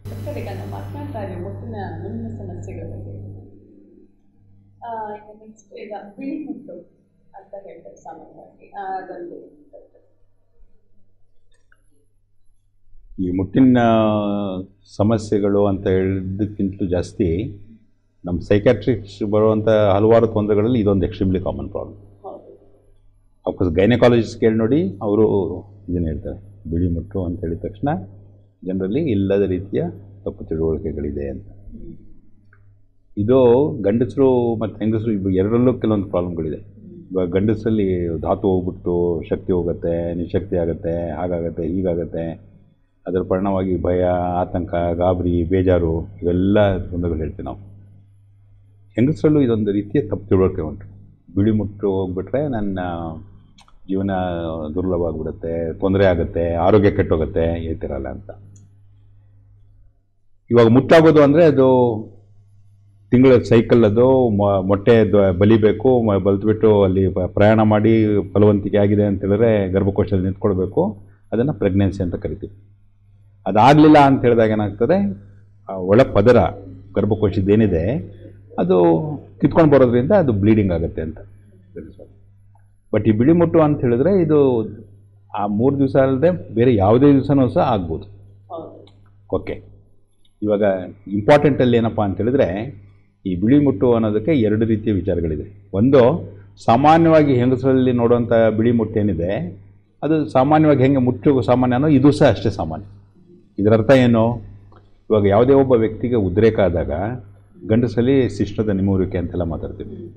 ಹೆಂಗಸರಲ್ಲಿ ಅದು ಸ್ವೆಲ್ಲಿಂಗ್ ಅಂದರೆ ಊತ ಮತ್ತು ಲೂಬ್ರಿಕೇಶನ್ ಅಂದರೆ ಸೆಕ್ರಿಷನ್ಸ್ ಅಂತ. ಇದು ಯಾಕೆ ಬೇಕಾಗುತ್ತೆ ಅಂತ ಹೇಳಿದ್ರೆ, ಯಾವುದೇ ಒಂದು ಸಂಭೋಗ ಕ್ರಿಯೆ ಮತ್ತು ಇಂಥವೆಲ್ಲ ನಾವು ಮಾತಾಡ್ತೀವಿ ಅಂತ ಹೇಳಿದ್ರೆ ಇವಾಗ ಒಂದು ಲೂಬ್ರಿಕೇಶನ್ ಅಂತ ಬೇಕೇ ಬೇಕಾಗತ್ತಲ್ವಾ. ಆ ದೃಷ್ಟಿಯಿಂದ ಇವಾಗ ಯಾವುದೇ ಒಂದು ಹೆಂಗಸಿಗೆ ಕೆಲವೊಂದು ರೀತಿಯ ಭಾವನೆಗಳು, ಈ ರೊಮ್ಯಾಂಟಿಕ್ ಫೀಲಿಂಗ್ಸ್ ಬರ್ಬೋದು ಅಥವಾ ಖುಷಿ ಅನ್ನಿಸ್ಬೋದು, ಇವೆಲ್ಲ ಆದಾಗ ಏನಾಗ್ತದೆ ಅಂತ ಹೇಳಿದ್ರೆ ಯೋನಿಯಲ್ಲಿ ಒಂದು ರೀತಿಯ ಸೆಕ್ರಿಷನ್ಸ್ ಬರುತ್ತೆ. ಇದು ರಕ್ತ ಅಲ್ಲದೇ ಇರೋ ಥರ ಕಾಣೋದ್ರಿಂದ ಏನಾಗುತ್ತೆ, ಜನ ಇದಕ್ಕೆ ಬಿಳಿ ಮುಟ್ಟು ಅಂತ. ಅದು ನೀರಿನ ಥರ ಇರ್ಬೋದು, ಬೇಕಾದಷ್ಟು ಥರ ಇರ್ಬೋದು. ಎಷ್ಟರ ಮಟ್ಟಿಗೆ ಉದ್ರೇಕ ಹೌದು ಅಲ್ಲ ಅನ್ನೋದ್ರ ಮೇಲೆ ಅದು ಡಿಪೆಂಡ್ ಆಗುತ್ತೆ. ಇದು ಅಬ್ಸಲ್ಯೂಟ್ಲಿ ಟೋಟಲಿ ನಾರ್ಮಲ್. ಅದರಿಂದ ಯಾವುದೇ ಒಂದು ರೀತಿಯ ತೊಂದರೆ ಆಗುವಂಥ ವಿಚಾರ ಇಲ್ಲ. ಯಾವಾಗ ಅದು ತೊಂದರೆ ಅಂತ ಹೇಳ್ತೀವಿ ಅಂತ ಹೇಳಿದ್ರೆ ಅಲ್ಲಿ ಕೆಲವೊಂದು ರೀತಿಯ ಲಕ್ಷಣಗಳು ಕಾಣಿಸ್ಕೊಂಡಾಗ. ಲಕ್ಷಣಗಳಂದ್ರೇನು, ಈ ಸೆಕ್ರಿಷನ್ಸ್ ಅಥವಾ ಮುಟ್ಟು ಅಂತ ನಾವೇನು ಬಿಳಿ ಮುಟ್ಟು ಅಂತ ಏನು ಮಾತಾಡ್ತಾ ಇದೆ ಅದು ತುಂಬ ಜಾಸ್ತಿ ಕೋಪಿಯಸ್. ಅದರಲ್ಲಿ ಕೆಲವೊಂದು ರೀತಿಯ ಸ್ಮೆಲ್ಗಳಿದೆ ಅಂತ. ಇವಾಗ ಏನಾದರೂ ಇನ್ಫೆಕ್ಷನ್ ಆದಾಗ ಏನಾಗ್ತದೆ ಅಂತ ಹೇಳಿದ್ರೆ ಒಂದು ರೀತಿಯ ಸ್ಮೆಲ್, ವಾಸನೆ, ತೀವ್ರವಾದ ವಾಸನೆ ಕಾಣಿಸ್ಕೋಬೋದು. ವಾಸನೆ ಬರ್ತಾ ಇದೆ ಅಂತ ಹೇಳಿದ್ರೆ ಸಾಮಾನ್ಯವಾಗಿ ಬಿಳಿ ಮುಟ್ಟಲ್ಲಿ ಆ ರೀತಿಯ ವಾಸನೆ ಬರಲ್ಲ. ಸೊ ವಾಸನೆ ಬರ್ತಾ ಇದೆ ಅಂತಂದರೆ, ಅಥವಾ ಕಡಿತ, ತುರಿಕೆ, ಈ ಥರದ್ದೇನಾದರೂ ಲಕ್ಷಣ ಕಾಣ್ತದೆ. ಕಿಬ್ಬೊಟ್ಟೆಯಲ್ಲಿ ಅಥವಾ ಕೆಳಗೊಟ್ಟೆಯಲ್ಲಿ ಸಿಕ್ಕಾಪಟ್ಟೆ ನೋವು ಬರುವಂಥದ್ದು, ಅದಕ್ಕೆ ಸಂಬಂಧಪಟ್ಟಾಗೆ ಈ ಥರ ಆಗ್ತದೆ ಅಂತ. ಆಮೇಲೆ ಬಣ್ಣದಲ್ಲಿ ಕೆಲವೊಂದು ವ್ಯತ್ಯಾಸಗಳು. ಇವಾಗ ಯಾವುದೋ ಒಂದು ತಿಕ್ ವೈಟಿಶ್ ಕಲರೋ, ಅಥವಾ ಬಿಳಿ ಮುಟ್ಟು ಅಂದರೆ ವೈಟ್ ಅಂತಲೇ ಆಗುತ್ತಲ್ವಾ, ಬಟ್ ಸಾಮಾನ್ಯವಾಗಿ ಅದಿರೋದು ಒಂದು ತಿಳಿಯಾದ ಕಲರ್, ಅದು ವೈಟ್ ಕಲರು ಅಥವಾ ಬೇರೆ ಹಸಿರು ಬಣ್ಣದ ಕಲರು ಅಥವಾ ಬೇರೆ ಯಾವುದೋ ಒಂದು ಕಲರ್ ಕಾಣಿಸ್ಕೊಂಡಿದೆ ಅಂತ ಹೇಳಿದ್ರೆ ದೇರ್ ಇಸ್ ಸಮಥಿಂಗ್ ರಾಂಗ್ ಅಂತ. ಇವಾಗ ಯೋನಿಗೆ ಸಂಬಂಧಪಟ್ಟ ಹಲವಾರು ರೀತಿ ಇನ್ಫೆಕ್ಷನ್ಸ್ಗಳಿದೆ. ಇವಾಗ ಬ್ಯಾಕ್ಟೀರಿಯಲ್ ಇನ್ಫೆಕ್ಷನ್ ಆಗ್ಬೋದು, ಫಂಗಲ್ ಆಗ್ಬೋದು, ವೈರಲ್ ಆಗ್ಬೋದು, ಅಥವಾ ಪರ್ಟಿಕ್ಯುಲರ್ಲಿ ಸಕ್ಕರೆ ಕಾಯಿಲೆ ಅಂತ ಇಂಥ ಕೆಲವೊಂದು ಕಾಯಿಲೆ ನಮ್ಮ ದೇಹದ ರೋಗ ನಿರೋಧಕ ಶಕ್ತಿ ಸ್ವಲ್ಪ ಮಟ್ಟಿಗೆ ಕಡಿಮೆ ಆಗುತ್ತೆ ಅಂತ ತಿಳ್ಕೊಳ್ಳೋಣ ನಾವು. ಇಂಥ ಸಮಯದಲ್ಲೇನೋ ಆ ರೀತಿ ಆಗುವಂಥ ಚಾನ್ಸಸ್ ಇರುತ್ತೆ. ಸೊ ಇದನ್ನು ಬಿಳಿ ಮುಟ್ಟು, ಸಾಮಾನ್ಯವಾಗಿ ಆಗುವಂಥ ಬಿಳಿ ಮುಟ್ಟು, ಅದಕ್ಕೇನೂ ಮಾಡಬೇಕಾದಂಥ ಅವಶ್ಯಕತೆ ಇಲ್ಲ. ಈ ರೀತಿ ಯಾವುದಾದ್ರು ಲಕ್ಷಣಗಳಿದ್ದಾಗ ವೈದ್ಯರ ಹತ್ರ ಹೋದರೆ ಅದನ್ನು ಪರೀಕ್ಷೆ ಮಾಡಿ ಅದಕ್ಕೆ ಸಂಬಂಧಪಟ್ಟ ಚಿಕಿತ್ಸೆಯನ್ನು ಕೊಡ್ತಾರೆ. ಒಂದೊಂದಕ್ಕೂ ಒಂದೊಂದು ರೀತಿಯ ಸೆಕ್ರಿಷನ್ ಇರ್ತದೆ. ಇವಾಗ ಟ್ರೈಕೋಮೋನಾಸ್ ವೆಜೆನಾಲಿಸ್ ಅಂತ ಬರ್ತದೆ, ಅದರದ್ದು ಒಂದು ಇನ್ಫೆಕ್ಷನ್. ಫಂಗಲ್ ಇನ್ಫೆಕ್ಷನ್ ಅಂದರೆ ನೋಡುವಂಥ ಲಕ್ಷಣಗಳು. ಅದನ್ನೆಲ್ಲ ಅಫ್ಕೋರ್ಸ್ ಗೈನಕಾಲಜಿಸ್ಟ್ ನೋಡಿಬಿಟ್ಟು ಪರೀಕ್ಷೆ ಮಾಡಿಬಿಟ್ಟು ಅದನ್ನು ತಿಳಿಸ್ಬೇಕಾಗತ್ತೆ. ಇದು ಒಂದಲ್ಲದೆ ಇವಾಗ ತುಂಬ ಜನರಲ್ಲಿ ಈ ಬಿಳಿ ಮುಟ್ಟು ಹೋಗ್ತಿದೆ ಅಂತೇಳಿದ ತಕ್ಷಣ ಆರೋಗ್ಯ ಕೆಟ್ಟೋಯ್ತು ಅನ್ನೋ ದೃಷ್ಟಿಯಿಂದ ಅಲ್ಲದೆ ಹಲವಾರು ರೀತಿಯ ಮಾನಸಿಕ ಲಕ್ಷಣಗಳನ್ನು ತೋರಿಸ್ತಾರೆ ಅವರು ಅಂತ. ಯಾವುದು ಮಾನಸಿಕ ಲಕ್ಷಣಗಳು? ಒಂದು, ಅತಿಯಾದ ಆತಂಕ, ಭಯ ತೋರಿಸ್ಬೋದು ಅಂತ. 2, ಖಿನ್ನತೆಯ ಲಕ್ಷಣಗಳು ಬರ್ಬೋದು ಅಂತ. 3, ಸ್ವಲ್ಪ ಜನ ಹೆಂಗಸರು ನೀವು ನಿಮ್ಮ ಸುತ್ತಮುತ್ತ ಇರೋವಂಥ ಮಿಡ್ಲ್ ಏಜ್ ಲೇಡೀಸಲ್ಲಿ ಪರ್ಟಿಕ್ಯುಲರ್ ನೋಡಿ, ತಲೆನೋವು, ಕತ್ತು ನೋವು, ಎದೆ ನೋವು, ಹೊಟ್ಟೆ ನೋವು, ಬೆನ್ನೋವು, ಸೊಂಟ ನೋವು, ಕಾಲು ನೋವು, ಕೈ ನೋವು, ಎಲ್ಲ ಅಂಗಾಂಗಗಳಲ್ಲೂ ನೋವು ಅಂತಾರೆ. ಕೇಳಿದ್ದೀರಾ? ಪರ್ಟಿಕ್ಯುಲರ್ ನಿಮ್ಗೆ ಯಾರು ಒಬ್ಬರು ಅತ್ತೆ ಇದ್ದಾರೋ ಅಥವಾ ಸ್ವಲ್ಪ ಓಲ್ಡ್ ಲೇಡಿ ಯಾರು ಇದ್ದಾರೆ ಅಂದರೆ, ಓಲ್ಡ್ ಅಂದರೆ ತುಂಬ ಓಲ್ಡ್ ಆಗಿಬಿಡೋದು, ಒಂದು ನಿಮ್ಗೆ ಆಂಟೀಸ್ ಲೆವೆಲ್ ಕೆಟಗರಿ ಅಂದ್ಕೊಳ್ಳಿ. ಯಾರು ಮಲ್ಟಿಪಲ್ ಏಕ್ಸ್ ಪೇನ್ಸ್ ಅಂತಿದ್ದಾರೋ, ಇವಾಗ ನಾವು ಹೇಳಿದ್ವಲ್ಲ, ತಲೆಯಿಂದ ಹಿಡಿದು, ಮುಖದಿಂದ ಹಿಡಿದು, ಬೆನ್ನಿಂದ ಹಿಡಿದು, ಎದೆಯಿಂದ ಹಿಡಿದು, ಹೊಟ್ಟೆ, ಸೊಂಟ, ಕಾಲು. ಓಕೆ, ಒಂದು ತುಂಬ ಕಾಮನ್ ಎಕ್ಸ್ಪ್ಲನೇಷನ್ ಅಂದರೆ ಈ ಬಿಳಿ ಮುಟ್ಟು ಹೋಗ್ತಿದೆ ಅಂತ. ಅವ್ರಲ್ಲಿ ಏನೋ ಒಂದು ತಲೆಯನ್ನು ಕೂದ್ಬಿಟ್ಟಿದೆ ಅಂದ್ರೇನೋ ಹಿಂಗೆ ಹೋಗೋದ್ರಿಂದ ನಂಗೆ ಈ ಥರ ಆಗುತ್ತೆ, ತೊಂದರೆ ಆಗುತ್ತೆ ಹಾಗೆ ಅಂತ. ಇದು ಒಂದಾಯ್ತಾ? ಇನ್ನೊಂದು ಅಫ್ಕೋರ್ಸ್ ಇದಕ್ಕೆ ಸಂಬಂಧಪಟ್ಟದ್ದು ಇದಿಲ್ಲ, ಬಟ್ ಅದು ಎರಡು ಎಷ್ಟೋ ಸರಿ ಜೊತೆಯಲ್ಲೇ ಬರ್ಬೋದು. ಈ ಆಪ್ರೇಷನ್ ಮಾಡಿಸ್ಕೊಂಡಿದ್ದು, ಇದು ಟ್ಯೂಬೆಕ್ಟಮಿ ಮಕ್ಕಳಾಗ್ದಂಗೆ ಆಪ್ರೇಷನ್ ಮಾಡಿಸ್ಕೊಂಡ್ಬಿಟ್ಟೆ, ಇವಾಗ ಈಗ ತಲೆನೋವು ಬಂದರೂ 3 ವರ್ಷ ಮುಂಚೆ ಆಪ್ರೇಷನ್ ಮಾಡಿಸ್ಕೊಂಡೆ ಅಂತ, ಈಗ ಎದೆನೋವು ಬಂದರೂ ಸಹ ಆಪ್ರೇಷನ್ ಮಾಡಿಸ್ಕೊಂಡೆ ಅದಕ್ಕೆ ಸಂಬಂಧಪಟ್ಟದ್ದು ಅಂತ. ಸೊ ಹೀಗೆ ಇನ್ಫ್ಯಾಕ್ಟ್ ಇದು ತೂಕ ಜಾಸ್ತಿ ಆಗೋದಕ್ಕೆ ಇವಕ್ಕೆಲ್ಲ ಕಾರಣ ಏನಪ್ಪ ಅಂದರೆ ಇದೆ ಅಂತ, ಈ ಬಿಳಿ ಮುಟ್ಟು ಒಂದು ಪ್ಲಸ್ ಮತ್ತೊಂದು ಈ ಆಪ್ರೇಷನ್ ಮಾಡಿಸ್ಕೊಂಡ್ಬಿಟ್ಟಿದ್ದೀನಿ ಅಂತ. ಈ ಆಪ್ರೇಷನ್ ಮಾಡಿಸ್ಕೊಂಡ್ಬಿಟ್ಟಿದ್ದೀನಿ ಅಂತ ಹೇಳಿದ ತಕ್ಷಣ ಆಗ್ತದೆ, ಇವಾಗ ನೀವು ನೋಡಿರ್ಬೇಕನ್ನ ಕಾಣ್ತದೆ ನಾನು ತುಂಬ ಕಡಿಮೆ ತಿಂತೀನಿ ಡಾಕ್ಟರ್ ಬಂದು ದಪ್ಪ ಆಗ್ತಿದ್ದೀನಿ ಅಂತ. ಏನಾಗುತ್ತೆ ಅಂದರೆ ಇವರು ಆ್ಯಕ್ಟಿವಿಟೀಸ್ ಎಲ್ಲ ಕಡಿಮೆ ಮಾಡಬೇಕು, ರೆಸ್ಟ್ ತೊಗೊಳ್ಬೇಕು ಅಂತ. ಆಪ್ರೇಷನ್ ಆಗಿಬಿಟ್ಟಿದೆ ಅಥವಾ ಬಿಳಿ ಮುಟ್ಟು ಹೋಗ್ತಾ ಇದೆ ಅಂದರೆ ಇವೇನೋ ಒಂದು ಕಾಯಿಲೆ, ನಾನು ರೆಸ್ಟ್ ತೊಗೊಳ್ಬೇಕು ಹೀಗೆ ಅಂತ. ಅಬ್ಸಲ್ಯೂಟ್ಲಿ ಇಲ್ಲಿ ಯಾವುದೇ ನಿಜಾಂಶನೂ ಇಲ್ಲ. ಜನ ಫ್ರೀಯಾಗಿ ಸಮಾನವಾಗಿ ಸಂಪೂರ್ಣವಾಗಿ ಇದು ಅಬ್ಸಲ್ಯೂಟ್ಲಿ ನಾರ್ಮಲ್. ಯಾವುದೇ ಹೆಂಗಸಿಗೆ ಬೈ ಚಾನ್ಸ್ ಈ ಥರ ಬಿಳಿ ಮುಟ್ಟು ಆಗ್ತಿಲ್ಲ ಅಂತಂದರೆ, ಸೆಕ್ರಿಷನ್ಸ್ ಆಗ್ತಿಲ್ಲ ಅಂದರೆ 2 ಕಾರಣಗಳಿರುತ್ತೆ. ಒಂದು, ಭಾಳ ಮಾಡಿ ಅವರ ಯಜಮಾನರಿಗೆ ಹೆಂಡ್ತಿನ ಯಾವ ರೀತಿ ಸಮಾಧಾನ ಮಾಡಬೇಕು, ಉದ್ರೇಕ ಮಾಡಬೇಕು ಅದ್ರ ಬಗ್ಗೆ ತಿಳುವಳಿಕೆ ಇಲ್ಲ ಅಂತ ಒಂದು ಪಾಯಿಂಟು. ಎರಡನೇದು, ಸ್ವಲ್ಪ ವಯಸ್ಸಾಗ್ತಾ ಆಗ್ತಾ ಈ ರೀತಿಯ ಸೆಕ್ರಿಷನ್ಸ್ ಎಲ್ಲ ಕಡಿಮೆ ಆಗುತ್ತೆ. ಅಥವಾ ಸ್ವಲ್ಪ ಜನ ಈ ಸಂಭೋಗದ ಟೈಮಲ್ಲಿ ತುಂಬ ನೋವು, ಉರಿ ಈ ಥರ ಹೇಳ್ಬೋದು. ಅಂಥ ಟೈಮಲ್ಲಿ ಡಾಕ್ಟ್ರುಗಳು ಕೆಲವೊಂದು ಸಾರಿ ಲೂಬ್ರಿಕೆಂಟ್ಸ್ ಅಂತ ಪ್ರಿಸ್ಕ್ರೈಬ್ ಮಾಡ್ತಾರೆ. ಸೊ ಅದ್ಯಾಕಪ್ಪ ಅಂತ ಹೇಳಿದ್ರೆ ಅಗೇನ್ ಈ ಥರ ಸೆಕ್ರಿಷನ್ಸ್ ಎಷ್ಟಾಗಬೇಕು ಆಗಿಲ್ಲ ಅಂತಂದರೆ ಬೈ ಚಾನ್ಸ್ ಅವಾಗ ಅದು ಯೂಸ್ ಆಗುತ್ತೆ.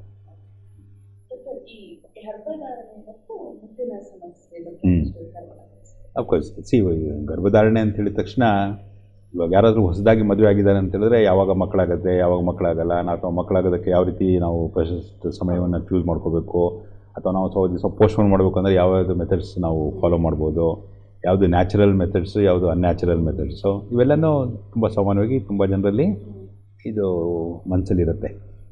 ಒಂದು ವೈಜ್ಞಾನಿಕ ವಿಚಾರ ಗೊತ್ತಿತ್ತು ಅಂತ ಹೇಳಿದ್ರೆ ಪ್ರತಿಯೊಬ್ಬರು ಅವರವ್ರ ಲೈಫ್ನ ಕರೆಕ್ಟಾಗಿ ಪ್ಲ್ಯಾನ್ ಮಾಡ್ಕೊಳಕ್ಕೆ ಬರುತ್ತೆ. ಒಂದು ಇಂಪಾರ್ಟೆಂಟ್ ಏನೋ, ಮಕ್ಕಳಾಗೋದಕ್ಕೆ ಬೇಕಾಗಿರೋ ಒಂದು ಬಹಳ ಪ್ರಮುಖ ಅಂಶ ಏನಪ್ಪ ಅಂತ ಹೇಳಿದ್ರೆ ಅಫ್ಕೋರ್ಸ್ ಪುರುಷರಲ್ಲಿ ಆ ವೀರ್ಯಾಣುಗಳಂತ ಬೇಕು, ಹೆಣ್ಮಕ್ಳಲ್ಲಿ ಆ ಮೊಟ್ಟೆ. ಇವಾಗ ಕೋಳಿ ಮೊಟ್ಟೆ ಹಾಕುತ್ತೆ ಮತ್ತು ಕೆಲವೊಂದು ಪ್ರಾಣಿಗಳೆಲ್ಲ ಮೊಟ್ಟೆ ಹಾಕ್ತಾವೆ, ಅದು ಹೊರಗಡೆ. ಬಟ್ ಇದು ನಮ್ಮ ಮನುಷ್ಯರು ಏನಾಗುತ್ತೆ, ಅದು ಒಳಗಡೆನೇ ಇರಬೇಕು, ಅದು ಒಳಗಡೆನೇ ಫಲವಂತಿಕೆ ಆಗಬೇಕಾಗತ್ತೆ, ಅದು ಒಳಗಡೆನೇ ಬೆಳಿಬೇಕಾಗತ್ತೆ. ಸೊ ಈ ದೃಷ್ಟಿಯಿಂದ ಏನಾಗ್ತದೆ ಅಂತ ಹೇಳಿದ್ರೆ ಯಾವಾಗ ಮೊಟ್ಟೆ ಹೊರಗಡೆ ಬರುತ್ತೆ ಅಂತ ಒಂದು ಕ್ಯಾಲ್ಕುಲೇಷನ್ ಏನಪ್ಪ ಅಂತ ಹೇಳಿದ್ರೆ, ಒಂದು ಲೂನಾರ್ ಸೈಕಲ್ ಅಂತ ಹೇಳಿದ್ರೆ ಲೆಕ್ಕ ತಗೊಳ್ತೀವಿ ಅಂದರೆ 28 ದಿವಸ, ಕರೆಕ್ಟ್ ಮಧ್ಯದಲ್ಲಿ ಎಷ್ಟನೇದು 14ನೇ ದಿವಸ, 1 ದಿವಸ ಮುಂದೆ ಅಥವಾ 1 ದಿವಸ ಹಿಂದೆ. ಸಾಮಾನ್ಯವಾಗಿ ಬೇರೆ ಏನೋ ವ್ಯತ್ಯಾಸಗಳಿಲ್ಲ ಅಂದರೆ ಮೊಟ್ಟೆ ಹೊರಗಡೆ ಬರುವಂಥ ಸಮಯ. ಓಕೆ, ಒಂದು ಸಾರಿ ಎಡಗಡೆಯಿಂದ ಬರ್ತದೆ, ಒಂದು ಸಾರಿ ಬಲಗಡೆಯಿಂದ ಬರ್ತದೆ. ಹೇಗೆ that is also A natural process ಅಂತ. ಇವಾಗ ಯಾರಿಗಾದ್ರೂ 30 ದಿವಸಕ್ಕೆ ಆಗ್ತಾರೆ ಮುಟ್ಟು ಅಂತ ಅನ್ಕೊಳ್ಳಿ, ಅವರಿಗೆ 16ನೇ ದಿವಸ, 1 ದಿವಸ ಮುಂಚೆ ಅಥವಾ 1 ದಿವಸ ಲೇಟು. ಯಾರಿಗಾದ್ರೂ 40 ದಿವಸಕ್ಕೆ ಆಗ್ತಿದೆ ಅಂತ ಅನ್ಕೊಳ್ಳಿ, 26ನೇ ದಿವಸ, 1 ದಿವಸ ಮುಂಚೆ ಅಥವಾ 1 ದಿವಸ ಲೇಟು. ಸೊ ಕ್ಯಾಲ್ಕುಲೇಷನ್ ಹೆಂಗೆ ಅಂದರೆ ಇವಾಗ ಕ್ಯಾಲ್ಕುಲೇಷನ್ ಮೀನಿಂಗ್ ಏನು ಹೇಳಿ ಇವಾಗ ನಾವು ಮಾಡಿ ಹೇಳ್ತಿರೋದು, ಅವರು ನೆಕ್ಸ್ಟು ಈ ಮೊಟ್ಟೆ ಬಂದ 14ನೇ ದಿವಸದ ನಂತರ ಬ್ಲೀಡಿಂಗ್ ಸ್ಟಾರ್ಟ್ ಆಗುತ್ತೆ ಅಂತ. ಸೊ ಈ ಕ್ಯಾಲ್ಕುಲೇಷನ್ಸ್ ಎಲ್ಲ ಎಲ್ಲಿ ವರ್ಕ್ ಆಗುತ್ತೆ ಅಂದರೆ, ಯಾವುದಾದ್ರು ಲೇಡಿ ನಾನು ಕರೆಕ್ಟಾಗಿ ತಿಂಗಳಿಗೆ ಒಂದ್ಸರಿ ಮುಟ್ಟಾಕ್ತೀನಿ ನಾನು ಅಂತಂದರೆ, 40 ದಿವಸಕ್ಕೆ ಒಂದ್ಸರಿ ಆಗ್ತೀನಿ ಅಂದರೆ, 20 ದಿವಸಕ್ಕೆ ಒಂದ್ಸರಿ ಆಗ್ತೀನಿ ಅಂದರೆ ನಾವಲ್ಲಿ ಕ್ಯಾಲ್ಕುಲೇಟ್ ಮಾಡ್ಬೋದು. ಈ ಸ್ವಲ್ಪ ಜನ ಹೆಂಗಸ್ರಿಗೆ ಏನಾಗುತ್ತೆ ಗೊತ್ತಾ, ಈ ಸರಿ 20 ದಿವಸ, ನೆಕ್ಸ್ಟ್ 40 ದಿವಸ, ಮತ್ತೊಂದು ಸರಿ 30 ದಿವಸ, ಮತ್ತೊಂದು ಸರಿ 40 ದಿವಸ ಅರ್ಥದಲ್ಲ, ಅಲ್ಲಿ ಕ್ಯಾಲ್ಕುಲೇಷನ್ ವರ್ಕೌಟ್ ಆಗಲ್ಲ. ಓಕೆ, ಒಂದು. ಎರಡು, ಈ ಫಲವಂತಿಕೆ ದಿನಗಳು ಅಂತ ಕ್ಯಾಲ್ಕುಲೇಟ್ ಮಾಡ್ತಿರ್ಬೇಕಾದ್ರೆ ಇವೆಲ್ಲ ನಾವು ಈ ಮ್ಯಾಥಮೆಟಿಕಲ್ ಲೆಕ್ಕ ಹೇಳ್ತೀವಲ್ವಾ, ನಮ್ಮ ಮನಸ್ಸು ದೇಹ ಅದು ಆ ರೀತಿ ವರ್ಕ್ ಮಾಡಲ್ಲ. ಸಾಮಾನ್ಯವಾಗಿ ದಿಸ್ ಇಸ್ ದ ಮೆಥಡ್. ಸ್ವಲ್ಪ ಹಿಂದೆ ಮುಂದೆ ಆಗುವಂಥ ಚಾನ್ಸಸ್ ಯಾವಾಗಲೂ ಇದ್ದೇ ಇರುತ್ತೆ. ಅದಕ್ಕೆ ನಾವೇನು ಮಾಡ್ತೀವಿ ಅಂತ ಹೇಳಿದ್ರೆ, ಇವಾಗ ಫಾರ್ ಎಕ್ಸಾಂಪಲ್ 28ನೇ ದಿವಸ ಅಂತ ನಾವು ಅಥವಾ 30 ದಿವಸ ಅಂತ ಕ್ಯಾಲ್ಕುಲೇಟ್ ಮಾಡ್ತೀವಿ ಅಂದರೆ 15, 16, 17 ಅಂತ ಅಂದ್ಕೊಳ್ಳಿ. ಇನ್ನೊಂದು ಸ್ವಲ್ಪ ಎಕ್ಸ್ಟ್ರಾ ಮಾರ್ಜಿನ್ ಕೊಟ್ಬಿಡಿ, 1 ದಿವಸ ಅಥವಾ 2 ದಿವಸ ಮುಂಚೆ 13, ಅಥವಾ ಇದು 14, 17, 18, 19 ಆಗ್ಬೋದು. ಸೊ ಇನ್ನೊಂದು 2 ದಿವಸ ಆ ಕಡೆ ಮತ್ತು ಈ ಕಡೆ ಸ್ವಲ್ಪ ಎಕ್ಸ್ಟ್ರಾ ಆ್ಯಡ್ ಮಾಡಬೇಕಾಗುತ್ತೆ. ಒಂದು. ಎರಡನೇದು, ಈ ಅಂಡಾಣು ಅಂತ ಇದು ನಾವೇನು ಹೇಳಿದ್ವಿ ನಾವು, ಅದಕ್ಕೆ ಬದುಕೋ ಶಕ್ತಿ ಇರೋದು ಆಲ್ಮೋಸ್ಟ್ 3 ದಿವಸದಿಂದ 4 ದಿವಸದಿಂದ 5 ದಿವಸ ತನಕನೂ ಸಾಧ್ಯತೆ ಇರ್ತದೆ. ಬಟ್ ಮೋಸ್ಟ್ ಇಂಪಾರ್ಟೆಂಟ್ ಫರ್ಟಿಲಿಟಿ ಆಗೋದೇನಾಗತ್ತೆ ಅಂತ ಹೇಳಿದ್ರೆ ಅಲ್ಲಿಂದ 24 ಗಂಟೆ ಹಿಂದೆ ಮುಂದೆ ಅದು ಫರ್ಟಿಲೈಸ್ ಆಯಿತು ಅಂತ ಹೇಳಿದ್ರೆ ಇವಾಗ ವೀರ್ಯಾಣು ಅಂತ ನಾವೇನು ಮಾತಾಡಿದ್ವಿ, ಅದು ಸಾಮಾನ್ಯವಾಗಿ ಎಕ್ಸ್ ಆ್ಯಂಡ್ ವೈ ಅಂತ ಎರಡು ಬರುತ್ತೆ. ಈ ವೈ ವೀರ್ಯಾಣು ಅಂತ ಗಂಡು ಮಗು ಆಗೋದೇನಿದೆ, ಆ ವೀರ್ಯಾಣು ಬಹಳ ವೀಕ್ ಫೆಲೋ. ಅವ್ನು ಸರ್ವೈವ್ ಆಗೋದು ಒಂದು 24 hours ಅಥವಾ 48 hours. ಅದೇ ಹೆಣ್ಮಗು ಆಗೋದಕ್ಕೆ ಬೇಕಾಗಂತ ವೀರ್ಯಾಣು ದಟ್ ಎಕ್ಸ್ ಅಂತ ಏನು ಹೇಳ್ತೀವಿ ನಾವು, 4, 5, 6 ದಿವಸದ ತನಕ ಬದುಕ್ತದೆ. ಸೊ ಈ ಕಾರಣದಿಂದ ಸ್ವಲ್ಪ ಹಿಂದೆ ಮತ್ತು ಮುಂದೆ ಸ್ವಲ್ಪ ಸೇಫ್ಟಿ ಮಾರ್ಜಿನ್ ಕೊಟ್ಕೊಂಡು, ಇವಾಗ 30 ದಿವಸ ಸೈಕಲ್ ಯಾವ್ದಾದ್ರು ಒಂದು ಹೆಂಗಸಿಗೆ ಅಂತ ಹೇಳಿದ್ರೆ ಮಧ್ಯದ 10 ದಿವಸ ಫಲವಂತಿಗೆ ಸಂಬಂಧಪಟ್ಟ ದಿವಸಗಳು, ಕೊನೆಯ 10 ದಿವಸ ಮುಂಚೆ 10 ದಿವಸ ಏನಿದೆ ಅಲ್ಲಿ ಪ್ರೆಗ್ನೆಂಟ್ ಆಗುವಂಥ ಚಾನ್ಸಸ್ಗಳು ಕಡಿಮೆ. ಇವಾಗ ಯಾರಾದ್ರು ಕೂತ್ಕೊಂಡು ಪ್ಲ್ಯಾನ್ ಮಾಡ್ತಿದ್ದಾರೆ ಅಂತ ಹೇಳಿದ್ರೆ, ಸೊ ಈ ಥರ first 10 days infertile period, 10 days fertile period, ಆಮೇಲೆ ಮತ್ತೆ ಅಗೈನ್ ಇನ್ಫರ್ಟೈಲ್ ಪೀರಿಯಡ್. ಸೊ ಇದು ಹೆಂಗೆ ಅಂದರೆ, ಇವಾಗ ಫಸ್ಟ್ ಡೇ ಆಫ್ ಕ್ಯಾಲ್ಕುಲೇಷನ್ ಏನೋ ಇವತ್ತು ಬ್ಲೀಡಿಂಗ್ ಸ್ಟಾರ್ಟ್ ಆಗುತ್ತೆ ಅಂದರೆ ಅವತ್ತು ಫಸ್ಟ್ ದಿವಸ ಅಂತ ಲೆಕ್ಕಕ್ಕೆ ಕೊಡುತ್ತೆ ಅಂತ ಹೇಳಿದ್ರೆ, ಫಸ್ಟ್ 10 days ಸಾಮಾನ್ಯವಾಗಿ ಇವಾಗ ರೆಗ್ಯುಲರ್ ಸೈಕಲ್ಸ್ ಇರುವಂಥದ್ದು ತೊಂದರೆಗಳು, ಮಕ್ಕಳಾಗುವಂಥ ಚಾನ್ಸಸ್ ಇರೋಲ್ಲ. ಕೊನೆಯ 10 ದಿವಸಗಳಲ್ಲಿ ಮಕ್ಕಳಾಗುವಂಥ ಚಾನ್ಸಸ್ ಇದೆ. ಈ ಮಧ್ಯದ್ದು ಅಂತ ಹೇಳಿದ್ವಲ್ಲ, ಅದಕ್ಕೆ ಈ ವೇರಿಯಬಲ್ಸ್ ಏನೋ, ಈ ಹೆಣ್ಮಗು ಆಗೋ ವೀರ್ಯಾಣು ಇದೆಯಾ, ಅಲ್ಲಿ ಗಂಡು ಮಗುಗೆ ಸಂಬಂಧಪಟ್ಟ ವೀರ್ಯಾಣು ಇದೆಯಾ, ಈ ಮೊಟ್ಟೆ ಆ ಟೈಮಲ್ಲಿ ಕರೆಕ್ಟಾಗಿ ಬಂತಾ ಬರಲಿಲ್ವೋ, ಏನಾದ್ರು ಬ್ಲಾಕ್ ಇತ್ತು, ಬ್ಲಾಕ್ ಇರಲಿಲ್ಲ, ಪ್ರಶಸ್ತಿ ಅಲ್ಲಿಗೆ ಗರ್ಭಧಾರಣೆ ಆಗೋದಕ್ಕಿತ್ತು ಇರಲಿಲ್ಲ, ಇಂಥವೆಲ್ಲನೂ ವ್ಯತ್ಯಾಸಗಳಿವೆ. So this the calculation.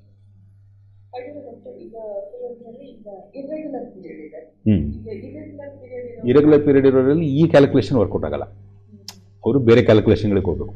ಇವಾಗ ಏನಾಗುತ್ತದೆ, ಇವಾಗ ಮೊಟ್ಟೆ ಹೊರಗಡೆ ಬರೋ ಟೈಮಲ್ಲಿ ಯೋನಿಯ ಸ್ರವಿಕೆನ ಇವಾಗ ಫಾರ್ ಎಕ್ಸಾಂಪಲ್ ಬೆರಳಲ್ಲಿ ಮುಟ್ಟು ನೋಡಿದರೆ ಅದು ಎಷ್ಟು ಸ್ಟಿಕ್ಕಿ ಇದೆ, ಅದು ಯಾವ ಕಲರಲ್ಲುಂಟು, ಬಾಡಿ ಟೆಂಪ್ರೇಚರಲ್ಲಿ ಆಗುವಂಥ ಕೆಲವೊಂದು ವ್ಯತ್ಯಾಸಗಳು ಅರ್ಥ ಆಗಲ್ಲ.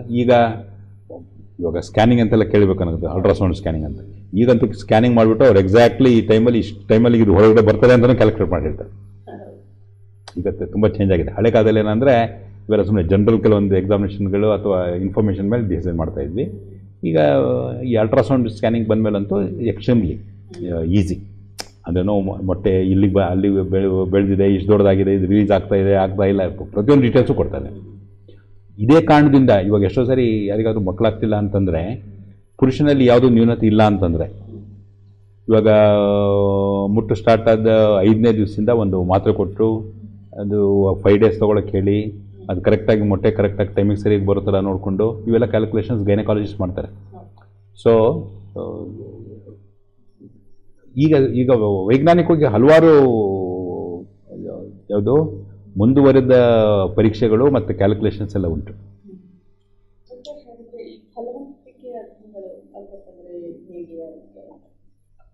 ಅದೇನೆ ಫಾರ್ ಎಕ್ಸಾಂಪಲ್ ಒಂದು ಇಂಪಾರ್ಟೆಂಟ್ ಏನಂತ ಹೇಳಿದ್ರೆ, ಈ ಫಲವಂತಿಕೆ ದಿವಸ ಹೆಂಗಸಿಗೆ ಸ್ವಲ್ಪ ಹೊಟ್ಟೆನಲ್ಲಿ ಏನೋ ನೋವು ಬಂದಂಗೆ ಆಗ್ಬೋದು, ಆ ಥರ ಆಗ್ಬೋದು. ಯಾಕಂದರೆ ಅದು ಮೊಟ್ಟೆ ರಿಲೀಸ್ ಆಗೋದು ಏನಾಗುತ್ತೆ, ಆ ದೃಷ್ಟಿಯಿಂದ ಆಗುತ್ತೆ ಅಂತ ಹೇಳ್ತಾರೆ.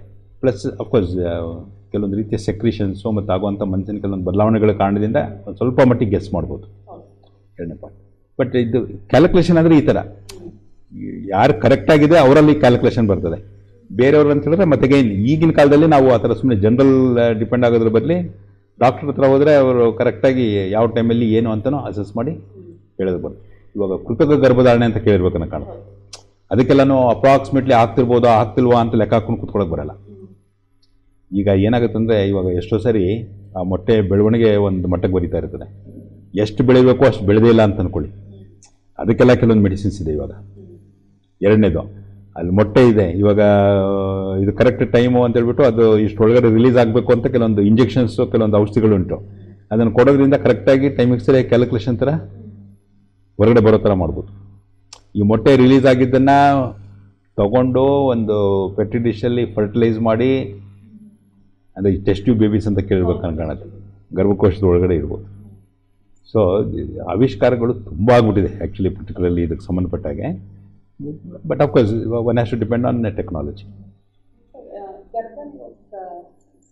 ಅಫ್ಕೋರ್ಸ್ ಗರ್ಭನಿರೋಧಕ ಸಮಸ್ಯೆಗಳು ಅಂತ ಹೇಳಿದ್ರೆ, ಫಾರ್ ಎಕ್ಸಾಂಪಲ್ ಸೆಕ್ಸ್ ಮಾಡದೇ ಇರೋದು ಗರ್ಭನಿರೋಧಕ, ಅದು ಬೆಸ್ಟ್ ಅದು. ಬಟ್ ಈಗ ಎಷ್ಟು ಪ್ರೋಗ್ರೆಸ್ ಆಗಿಬಿಟ್ಟಿದೆ ಅಂತ ಹೇಳಿದ್ರೆ, ದೇರ್ ಆರ್ ಮಲ್ಟಿಪಲ್ ಮೆಥಡ್ಸ್ ಯಾವುದೋ ಗರ್ಭನಿರೋಧಕವಾಗಿ ಯೂಸ್ ಮಾಡ್ಕೊಳ್ಳೋದಕ್ಕೆ ಬರ್ತದೆ. ಕೆಲವೊಂದು ಪುರುಷರು ಯೂಸ್ ಮಾಡಬೇಕಾಗಿರೋವಂಥದ್ದು, ಕೆಲವೊಂದು ಹೆಂಗಸರು ಯೂಸ್ ಮಾಡಬೇಕಾಗಿರೋದು. ಒಂದು ಭಾಳ ಮುಖ್ಯವಾಗಿ ನಾವು ಇಷ್ಟೊತ್ತು ಕ್ಯಾಲ್ಕುಲೇಟ್ ಮಾಡಿ ಹೇಳಿದ್ದೇನೆಂದರೆ ಆ ದಿವಸಗಳು ಪ್ರಶಸ್ತ ದಿನಗಳು ಯಾವುದು ಅಂತ ಹೇಳಿದ್ವಲ್ವಾ, ಒಂದು ಪಾಯಿಂಟ್ ಆಯಿತು.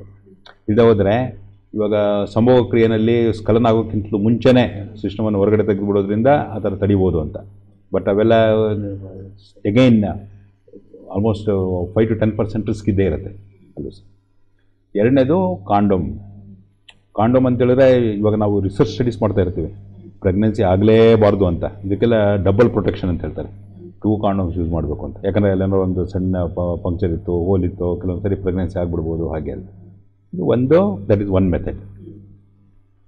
ಈಗೆಲ್ಲ ಕೆಲವೊಂದು ಇಂಜೆಕ್ಷನ್ಸ್ ಕೊಟ್ಬಿಟ್ಟು ಗಂಡಸಲ್ಲಿ ವೀರ್ಯಾಣುಗಳು ಬರೆದಿರೋ ಹಾಗೆ ಮಾಡೋದಕ್ಕೆ ಅಂತ ಮತ್ತೊಂದಿದೆ. ಕೆಲವೊಂದು ಸಾರಿ ಪರ್ಮನೆಂಟ್ ಮೆಥಡ್ ಏನಪ್ಪ ಅಂತ ಹೇಳಿದ್ರೆ ವ್ಯಾಸೆಕ್ಟಮಿ ಅಂತ. ಈ ವೀರ್ಯಾಣು ಪಾಸ್ ಆಗಿ ಹೋಗುವಂಥ ಟ್ಯೂಬ್ ಏನಿದೆ, ವ್ಯಾಸ್ ಡೆಫರೆನ್ಸ್ ಅಂತ ಬರ್ತದೆ, ಅದನ್ನು ಕಟ್ ಮಾಡಿಬಿಟ್ಟು ಫೋಲ್ಡ್ ಮಾಡಿಬಿಟ್ರೆ ಏನಾಗ್ತದೆ, ಅದಕ್ಕೆ ವೀರ್ಯಾಣುಗಳು ಪಾಸ್ ಆಗೋದಕ್ಕಾಗಲ್ಲ. ಬಟ್ ಜನರಲ್ ತಪ್ಪು ತಿಳುವಳಿಕೆನೋ ಅದರಲ್ಲಿ ಗಂಡಸನ ಕಡಿಮೆ ಆಗಿಬಿಡುತ್ತೆ, ಕೆಲಸದವನು ಕೆಲಸ ಮಾಡಬೇಕು ಹಾಗೆ ಹೀಗೆ ಅಂತೆಲ್ಲ ಏನೇನೋ ಇದೆ. ಮುಂಚೆ ನಾವು ಸಂಜಯ್ ಗಾಂಧಿ ಟೈಮಲ್ಲಿ ನೀವು ನೋಡಿರ್ಬೇಕಂತ ಕಾಣುತ್ತೆ, ಜನರಿಗೆಲ್ಲ ಹಿಡಿದ್ಬಿಟ್ಟು ಆಪ್ರೇಷನ್ ಮಾಡ್ತಾಯಿದ್ರು, ತುಂಬ ಗಲಾಟೆಗಳಾಗಿದ್ದು ಎಲ್ಲ ನೀವು ಕೇಳಿರ್ಬೇಕಂತ ಕಾಣುತ್ತೆ. ಬಟ್ ಇಂಪಾರ್ಟೆಂಟ್ ಏನು ಅಂದರೆ ಆ ರೀತಿ ತೊಂದರೆಗಳು ಯಾವುದೂ ಆಗಲ್ಲ. ಇನ್ಫ್ಯಾಕ್ಟ್ ಗಂಡಸರಿಗೆ ಆಪ್ರೇಷನ್ ಮಾಡೋದು ಭಾಳ ಸುಲಭ. ಇದೆ ಯಾವುದು 2 ಮಿಲಿಮೀಟರ್ ಬರೋ ಹೋಲ್ ಅಂತ 1 ಪಾಯಿಂಟು, 2 ಮಲಗಿಸ್ದ 5 ನಿಮಿಷದ ಪ್ರೊಸೀಜರು, ಆಮೇಲೆ 20 ನಿಮಿಷದಂತ ಅವ್ನು ಡ್ಯೂಟಿಗೆ ಹೋಗ್ಬೋದು. ಅರ್ಥ ಹೇಳಿದ್ದು ಅಷ್ಟು ಸುಲಭ. ಬಟ್ ನೀವು ಮಂಡ್ಯದಲ್ಲಿ ಕೇಳಿ ನೋಡಿ, ಯಾರಾದರೂ ಗರ್ಭಧಾರಣೆಗೆ ಸಂಬಂಧಪಟ್ಟ ಆಪ್ರೇಷನ್ ಮಾಡಿಸ್ಕೊಂಡ್ರೆ ಗಂಡಸರು ಅಂದರೆ ಎಲ್ಲೋ ಒಬ್ಬರು ಇಬ್ಬರು ಸಿಗ್ತಾರೆ ಅಷ್ಟೇ, ಬರೀ ಹೆಣ್ಮಕ್ಳದು ರಿಸ್ಕಿ ಕಾಂಪ್ಲಿಕೇಶನ್ಸು ಎಲ್ಲ ವಿಚಾರಗಳು ಇರ್ತಾರೆ. ಬಟ್ ಆದರೆ ಏನಾಗ್ತದೆ ಅಂದರೆ ಗಂಡಸರು ಮಾಡಿಸ್ಕೊಳ್ಳಲ್ಲ ಅಂದರೆ ಅವನು ಒಂದು ಕಾರಣ. ಎರಡನೇದು ಏನಾಗುತ್ತೆ ಅಂತ ಹೇಳಿದ್ರೆ, ಅವನು ಇಂಪಾರ್ಟೆಂಟು, ಇದರಿಂದ ಏನೋ ತೊಂದರೆ ಆಗಿಬಿಡುತ್ತೆ. ಒಂದು ಪಾಯಿಂಟು, ಲೈಂಗಿಕವಾಗಿ ನನಗೆ ಶಕ್ತಿ ಹೋಗ್ಬಿಡುತ್ತೆ ಅನ್ನೋದೊಂದು ತಪ್ಪು ತಿಳುವಳಿಕೆ ಜನರಲ್ಲಿದೆ. ಇವಾಗ ಹೆಂಗಸರಿಗೆ ಸಂಬಂಧಪಟ್ಟಾಗೆ ಗರ್ಭಧಾರಣೆ ತಡೆಯೋದಕ್ಕೆ ಬೇಕಾದ ವಿಧಾನಗಳು ಭಾಳಷ್ಟಿದೆ. ಒಂದು ನಾವು ಮುಂಚೆ ಹೇಳಿದಾಗೆ ಒಂದು ಸಿಂಪಲ್ ಕ್ಯಾಲ್ಕುಲೇಷನ್ ಆಗ್ಬೋದು. ಎರಡನೇದು ಇವಾಗ ವಂಕಿ ಅಂತ ಕೇಳಿರ್ಬೇಕಂತ ಕಾಣುತ್ತೆ, ಕಾಪರ್ ಟೀ ಅಂತ ಅಥವಾ ಇವೆಲ್ಲ. ಅದನ್ನೇನು ಮಾಡ್ತಾರೆ ಅಂದರೆ ಅದು ಗರ್ಭಕೋಶಗಳು ಇರೋ ಥರ ಅದನ್ನು ಪುಷ್ ಮಾಡಿ ಅದರಲ್ಲಿ ಒಂದು ಟೈಮ್ ಗರ್ಭಧಾರಣೆ ಅಲ್ಲಿ ಆಗಿದೆ ಅಂತ ಹೇಳಿದ್ರು ಅಲ್ಲಿ ನಿಂತ್ಕೊಳ್ಳೋದು ಆಗಬಾರ್ದು ಅನ್ನೋ ರೀತಿಯ ವಾತಾವರಣ ಇದು ಒಳಗಡೆ ಕ್ರಿಯೇಟ್ ಮಾಡುತ್ತೆ. ಅದೊಂದು. ಹಾಗೆಯೇ ಯೋನಿ ಒಳಗಡೆ ಇಟ್ಕೊಳ್ಬೇಕಾಗಂತ ಅಲ್ಲಿ ಫಾರ್ ಎಕ್ಸಾಂಪಲ್ ಕ್ಯಾಪ್ ಅಂತ ಅಥವಾ ಬೇಕಾದಷ್ಟು ಟ್ಯಾಂಪೋನ್ ಅಂತ ಇಂಥವೆಲ್ಲ ಕೆಲವೊಂದು ಬೇಕಾದಷ್ಟು ವಿಚಾರಗಳಿದೆ.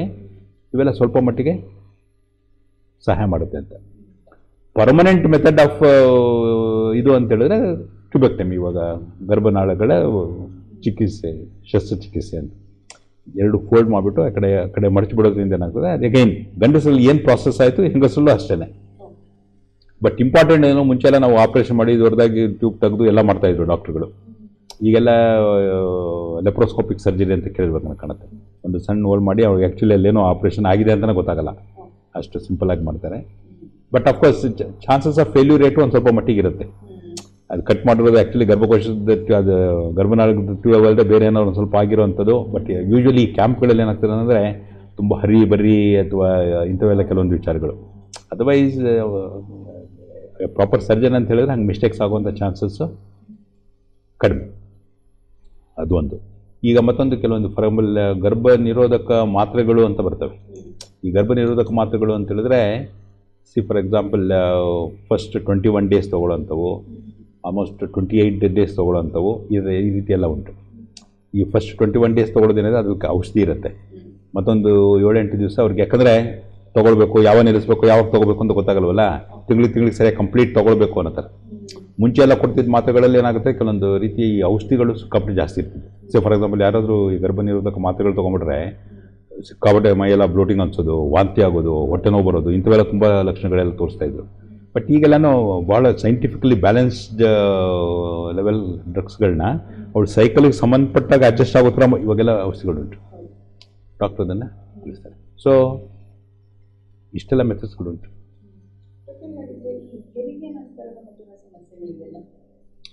ಇವಾಗ ಹೆರಿಗೆ ಆಗುತ್ತಲ್ವಾ, ಹೆರಿಗೆ ಆದ ತಕ್ಷಣ ಇಮಿಡಿಯೇಟ್ಲಿ ಮುಟ್ಟು ಸ್ಟಾರ್ಟ್ ಆಗಲ್ಲ. ಯಾಕೆ ಅನ್ನೋದಕ್ಕೆ ಬೇಕಾದಷ್ಟು ರೀಸನ್ಸ್ ಇದೆ. ಒಂದು, ಈ ಮಗು ಹಾಲು ಕುಡಿತಿರುತ್ತೆ ಅಂತ ಹೇಳಿದ್ರೆ ತಾಯಿ ದೇಹದಲ್ಲಿ ಒಂದು ರೀತಿಯ ಹಾರ್ಮೋನ್, ಕೆಲವೊಂದು ನ್ಯೂರೋ ಟ್ರಾನ್ಸ್ಮಿಟರ್ಸ್ಗಳು ಸೆಕ್ರೇಷನ್ಸ್ ಆಗುತ್ತೆ. ಮೋಸ್ಟ್ ಇಂಪಾರ್ಟೆಂಟ್ ಸೆಕ್ರೆಷನ್ ಅಪ್ಪ ಅಂದರೆ ಪರ್ಟಿಕ್ಯುಲರ್ಲಿ ಮಿಲ್ಕ್ ಇಂಜೆಕ್ಷನ್ಗೆ ಬೇಕಾಗಿರುವಂಥದ್ದು ಪ್ರೊಲ್ಯಾಕ್ಟಿನ್ ಅಂತ. ಈ ಪ್ರೊಲ್ಯಾಕ್ಟಿನ್ ಇಫೆಕ್ಟಿಂದ ಇಮಿಡಿಯೇಟ್ಲಿ ಮೆನ್ಸ್ಟ್ರುವಲ್ ಸೈಕಲ್ಸ್ಗಳು ಸ್ಟಾರ್ಟ್ ಆಗಲ್ಲ. ಬೇರೆ ಕೆಲವೊಂದು ಹಾರ್ಮೋನ್ ವಿಚಾರಗಳು ಇರುತ್ತೆ, ಪ್ಲಸ್ ಈ ಕಾರಣದಿಂದ. ಸೊ ಹಾಗಾಗಿ ಹೆರಿಗೆಯಾದ ಒಂದು 2 ತಿಂಗಳು 3 ತಿಂಗಳು ಏನಿದೆ ಮುಟ್ಟು ಸ್ಟಾರ್ಟ್ ಆಗುವಂಥ ಚಾನ್ಸಸ್ಗಳು ಕಡಿಮೆ. Most probably this God's divine will ಏನಪ್ಪ ಅಂತ ಹೇಳಿದ್ರೆ, ಅವಳು ಮಗುನ ನೋಡ್ಕೊಳ್ಬೇಕು, ಆ ಟೈಮಲ್ಲಿ ಅವಳು ಗರ್ಭಧಾರಣೆ ಮಾಡಬಾರ್ದು ಅನ್ನೋ ದೃಷ್ಟಿಯಿಂದ ಮೋಸ್ಟ್ ಪ್ರಾಬ್ಲಿ ದೇವರು ಆ ಥರ ಡಿಸೈನ್ ಮಾಡಿರ್ಬೇಕನ್ನೋ ಕಾಣುತ್ತೆ.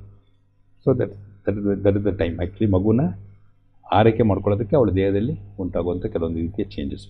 ಒಬ್ಬೊಬ್ಬರಿಗೆ ಫಾರ್ ಎಕ್ಸಾಂಪಲ್ ಹೆರಿಗೆ ನಂತರದ ದಿವಸಗಳು ಈ ಪ್ಯೂರ್ಪೆರಿಯಮ್ ಅಂತ ಕರೀತಾರೆ. ನೀವು ಗೈನಕಾಲಜಿಸ್ಟ್ ಕೇಳಿದ್ರೆ ಅವ್ರು ಹೇಳೋದು 6 ವಾರ ಅಂತ. ಅಂದರೆ 6 ವಾರ ಯಾಕೆ? ಈ ಗರ್ಭಕೋಶದಲ್ಲಿ ಮತ್ತು ದೇಹದಲ್ಲಿ ಉಂಟಾಗಿರುವಂಥ ಹಲವಾರು ಚೇಂಜಸ್ಗಳು ಮೊದಲನೇ ಸ್ಥಿತಿಗೆ ಬರೋದಕ್ಕೆ ಅಟ್ಲೀಸ್ಟ್ 6 ವಾರ ತೊಗೊಳುತ್ತೆ ಅಂತ. ಬಟ್ ನಾವು ಸೈಕಾಲಜಿಸ್ಟ್ ಹೇಳೋದಂದರೆ ಅವೆಲ್ಲ ಒಂದು ಕರೆಕ್ಟ್ ಸ್ಟೇಟಿಗೆ ಬರಬೇಕು ಅಂತ ಹೇಳಿದ್ರೆ 3 ತಿಂಗಳಿಂದ ಹಿಡಿದು 6 ತಿಂಗಳಿಂದ ಹಿಡಿದು 1 ವರ್ಷ ತನಕ ತೊಗೋಬೋದು.